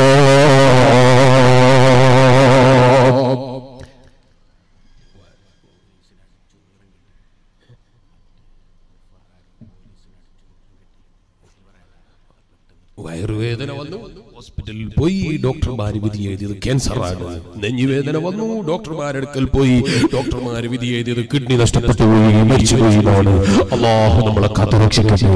ഈമാനുള്ള വിശ്വാസികളെ ജീവിച്ചിരിക്കുന്ന കാലത്ത് ആരോഗ്യമുള്ള സമയത്ത് എന്ത് നന്മ ചെയ്യുന്നുണ്ടോ അതല്ലാതെ നമുക്ക് ബാക്കിയാകൂല എന്ന ബോധത്തോടെ അല്ലാഹുവിന്റെ പൊരുത്തത്തിൽ ജീവിച്ചാൽ അത് മാത്രമേ നമുക്ക് ബാക്കിയുണ്ടാകൂ. അല്ലാഹു അത്തരം ഒരു നല്ല മജ്‌ലിസായി ഞങ്ങൾ ഈ മജ്‌ലിസിനെയും ഞങ്ങൾക്ക് ആഖിറത്തിൽ ഉപകരിക്കുന്ന ഒരു മജ്‌ലിസായി നീ ഞങ്ങൾ ഖബൂൽ ചെയ്യണം റഹ്മാനേ. അല്ലാഹ് ഞങ്ങൾ പറഞ്ഞതും ഞങ്ങൾ കേട്ടതും എല്ലാം ഞങ്ങൾക്ക് ആഖിറത്തിൽ ഉപകരിക്കുന്നതാക്കി നീ ഖബൂൽ ചെയ്യണം റഹ്മാനേ. റബ്ബേ, ഞങ്ങളുടെ വാക്കുകളും ഞങ്ങളുടെ പ്രവർത്തനങ്ങളും ഞങ്ങളുടെ ഓട്ടങ്ങളും ഞങ്ങളുടെ യാത്രകളും എല്ലാം ഞങ്ങൾക്ക് നാളെ ഖബറിലേക്കുള്ള വലിയ അമലാക്കി നീ സ്വീകരിക്കണം റഹ്മാനേ. ഞങ്ങളുടെ പ്രസംഗങ്ങളും ഞങ്ങളുടെ വാക്കുകളും ദുനിയാവിൻ്റെതാക്കി നീ നശിപ്പിച്ചു കളയണം റഹ്മാനേ. അല്ലാഹ് നല്ലത് പറയാനും നല്ലത് പഠിക്കാനും നല്ലതിനായി ജീവിക്കാനും നല്ലവരായി മരിക്കാനും ഞങ്ങൾക്കും ഞങ്ങളുടെ ഉമ്മബാപ്പമാർ ഞങ്ങളുടെ ഉസ്താദുമാർ സ്നേഹിക്കുന്ന സർവ്വ മുഅ്മിനീങ്ങൾക്കും നീ തൗഫീഖ് നൽകണം റഹ്മാനേ. ഒരു 3 നാരിയത്ത് സ്വലാത്ത് ചൊല്ലി ചെറിയ ദുആ നടത്തി നമുക്ക് പിരിയാം. പെട്ടെന്ന് ചൊല്ലണം. അല്ലാഹുമ്മ സ്വല്ലി സ്വലാത്തൻ കാമില വസല്ലിം സലാമൻ തമ്മ അലാ സയ്യിദിനാ മുഹമ്മദിൻ الذي تنحل به اللقد وتنفرج به القرب وتقضى به الحوائج وتنال به الرغائب وحسن الخواتم ويستسقى الغمام بوجهه الكريم وعلى آله وصحبه في كل لمحة ونفس بعدد كل معلوم لك. اللهم صل صلاة كاملة وسلم سلاما تاما على سيدنا محمد الذي تنحل به العقد وتنفرج به القرب وتقضى به الحوائج وتنال به الرغائب حسن الخواتم ويستسقى الغمام بوجهه الكريم وعلى آله وصحبه في كل لمحة ونفس بعدد كل معلوم لك. اللهم صل صلاة كاملة وسلم سلاما تاما على سيدنا محمد الذي تنحل به العقد وتنفرج به القرب وتقضى به الحوائج وتنال به الرغائب حسن الخواتم ويستسقى الغمام بوجهه الكريم وعلى آله وصحبه في كل لمحة ونفس بعدد كل معلوم لك. الله നാരിയത്ത് സ്വലാത്തിന്റെ ഹക്ക് കൊണ്ട് അല്ലാഹ് മരണത്തെക്കുറിച്ച് ഓർത്ത് ജീവിക്കുന്ന നല്ല മുത്തഖീകളെ കൂട്ടത്തിൽ ഞങ്ങളെ നീ പെടുത്തി അനുഗ്രഹിക്കണം റഹ്മാനേ. ഉസ്താദുമാർക്കോ ഏതെങ്കിലും ഉസ്താദുമാർ നല്ല ഒരു ചെറിയ ദുആ. അൽഹംദുലില്ലാഹി അൽഹംദുലില്ലാഹി റബ്ബിൽ ആലമീൻ ഹംദൻ യുവാഫി നിഅമഹു വകാഫി മസീദ. അല്ലാഹുമ്മ സ്വല്ലി വസല്ലിം വബാരിക് അലാ സയ്യിദിനാ മുഹമ്മദിൻ വഅലാ ആലി സയ്യിദിനാ വമൗലാനാ മുഹമ്മദ്. അല്ലാഹ് ഞങ്ങളെ ചൊല്ലിയ സ്വലാത്ത് നിന്റെ ഹബീബായ നബി മുഹമ്മദുർ റസൂലുള്ളാഹി സല്ലല്ലാഹു അലൈഹി വസല്ലം അവിടുത്തെ മഹനീയ ഹദ്റത്തിൽ നീ എത്തിക്കണം റഹ്മാനേ. അവിടുത്തെ മഹനീയ ഹദ്റത്തിൽ നീ എത്തിക്കണം റഹ്മാനേ. അല്ലാഹ് ഞങ്ങളെ നീ മദീനയിൽ എത്തിക്കണം റഹ്മാനേ. മദീന കാണാതെ നീ ഞങ്ങളെ മരിപ്പിക്കരുത് റഹ്മാനേ. മദീന പലതവണ കാണാനുള്ള തൗഫീഖ് തരണം റഹ്മാനേ. റൗളത്തും മിൻ റിയാദിൽ ജന്ന, സ്വർഗ്ഗപൂന്തോപ്പുകളിൽ പൂന്തോപ്പാട് നിന്റെ ഹബീബ് കിടക്കുന്ന റൗള ശരീഫ് നിന്റെ ഹബീബ് മുഹമ്മദ് റസൂലുള്ളാഹി സ്വല്ലല്ലാഹു അലൈഹി വസല്ലം തങ്ങളെ ഞങ്ങളെ പഠിപ്പിച്ചു. മരിച്ച് ആ റൗള ശരീഫ് നോക്കി ഇങ്ങനെ കിടക്കാനുള്ള തൗഫീഖ് നീ ഞങ്ങൾക്ക് തരണം റഹ്മാനേ. മദീനയിൽ അടങ്ങാനുള്ള തൗഫീഖ് തരണം റഹ്മാനേ. ആരോഗ്യം കൊണ്ട്, മാനസികമായ പ്രശ്നം കൊണ്ട്, അതുപോലെ സാമ്പത്തികമായ പ്രയാസം കൊണ്ട്, നിയമപരമായ തടസ്സങ്ങൾ കൊണ്ട്, ഇതുകൊണ്ടൊന്നും മദീനയിലെത്താൻ കഴിയാതെ വിഷമിക്കുന്നവരുണ്ട്. എല്ലാ തടസ്സവും നീ നീക്കി തരണം റഹ്മാനേ. ഞങ്ങളെ നീ മദീനയിൽ എത്തിക്കണം റഹ്മാനേ. നിന്റെ ഹബീബ് മുഹമ്മദുർ റസൂലുള്ളാഹി സ്വല്ലല്ലാഹു അലൈഹി വസല്ലം തങ്ങളെയും ജീവിതത്തിൽ സ്വപ്നം കാണൽ ഞങ്ങളുടെ ജീവിതത്തിലെ വലിയ അഭിലാഷമാണ്. നീ ഞങ്ങൾക്ക് ഭാഗ്യം തരണം റഹ്മാനേ. അതിന് നീ ഞങ്ങളെ കണ്ണ് ശുദ്ധിയാക്കി തരണം റഹ്മാനേ. ഞങ്ങളെ മനസ്സ് ശുദ്ധിയാക്കി തരണം റഹ്മാനേ. ഞങ്ങളെ ശരീരങ്ങളെ ശുദ്ധിയാക്കി തരണം റഹ്മാനേ. അവയവങ്ങളെ ശുദ്ധിയാക്കി തരണം റഹ്മാനേ. ഹറാമിൽ നിന്ന് മുക്തമായ ഒരു ജീവിതം നിന്റെ റഹ്മത്ത് കൊണ്ട് തരണം റഹ്മാനേ. ഞങ്ങളെ കണ്ണിനെ നീ നന്നാക്കി തരണം റഹ്മാനെ, കാതിനെ നീ നന്നാക്കി തരണം റഹ്മാനെ. നല്ലത് മാത്രം പ്രവർത്തിക്കുന്നവരെ കൂട്ടത്തിൽ നീ ഞങ്ങളെ പെടുത്തണം റഹ്മാനെ. ഞങ്ങളെ നീ തീവ്രവാദികളാക്കി കളയരുത് റഹ്മാനെ. ആവശ്യമില്ലാത്ത ചിന്ത തന്ന് ഞങ്ങളെ നീ നശിപ്പിക്കരുത് റഹ്മാനെ. ഈ സമുദായത്തിന്റെ ഇസ്സത്ത് നീ നിലനിർത്തണം റഹ്മാനെ. ഈ സമുദായത്തിന്റെ ഇസ്സത്ത് നീ നിലനിർത്തണം റഹ്മാനെ. ഈ സമുദായത്തിന്റെ ഇസ്സത്ത് നീ നിലനിർത്തണം റഹ്മാനെ. ഞങ്ങളുടെ നാട്ടിലെ സമാധാനം നീ നിലനിർത്തി തരണം റഹ്മാനെ. ഞങ്ങളുടെ നാട്ടിലെ സമാധാനം നീ നിലനിർത്തി തരണം റഹ്മാനെ. എല്ലാ മതക്കാർക്കിടയിലും ജാതികൾക്കിടയിലും ഞങ്ങളുടെ നാട്ടിലുള്ള ഈ ഐക്യം നീ നിലനിർത്തി തരണം റഹ്മാനെ. അതിനാര് ഇടങ്ങളിടുന്നുണ്ടോ അവർക്ക് നീ നല്ല ബുദ്ധി കൊടുക്കണേ അല്ലാഹ്, അവർക്ക് നല്ല ചിന്ത കൊടുക്കണേ അല്ലാഹ്.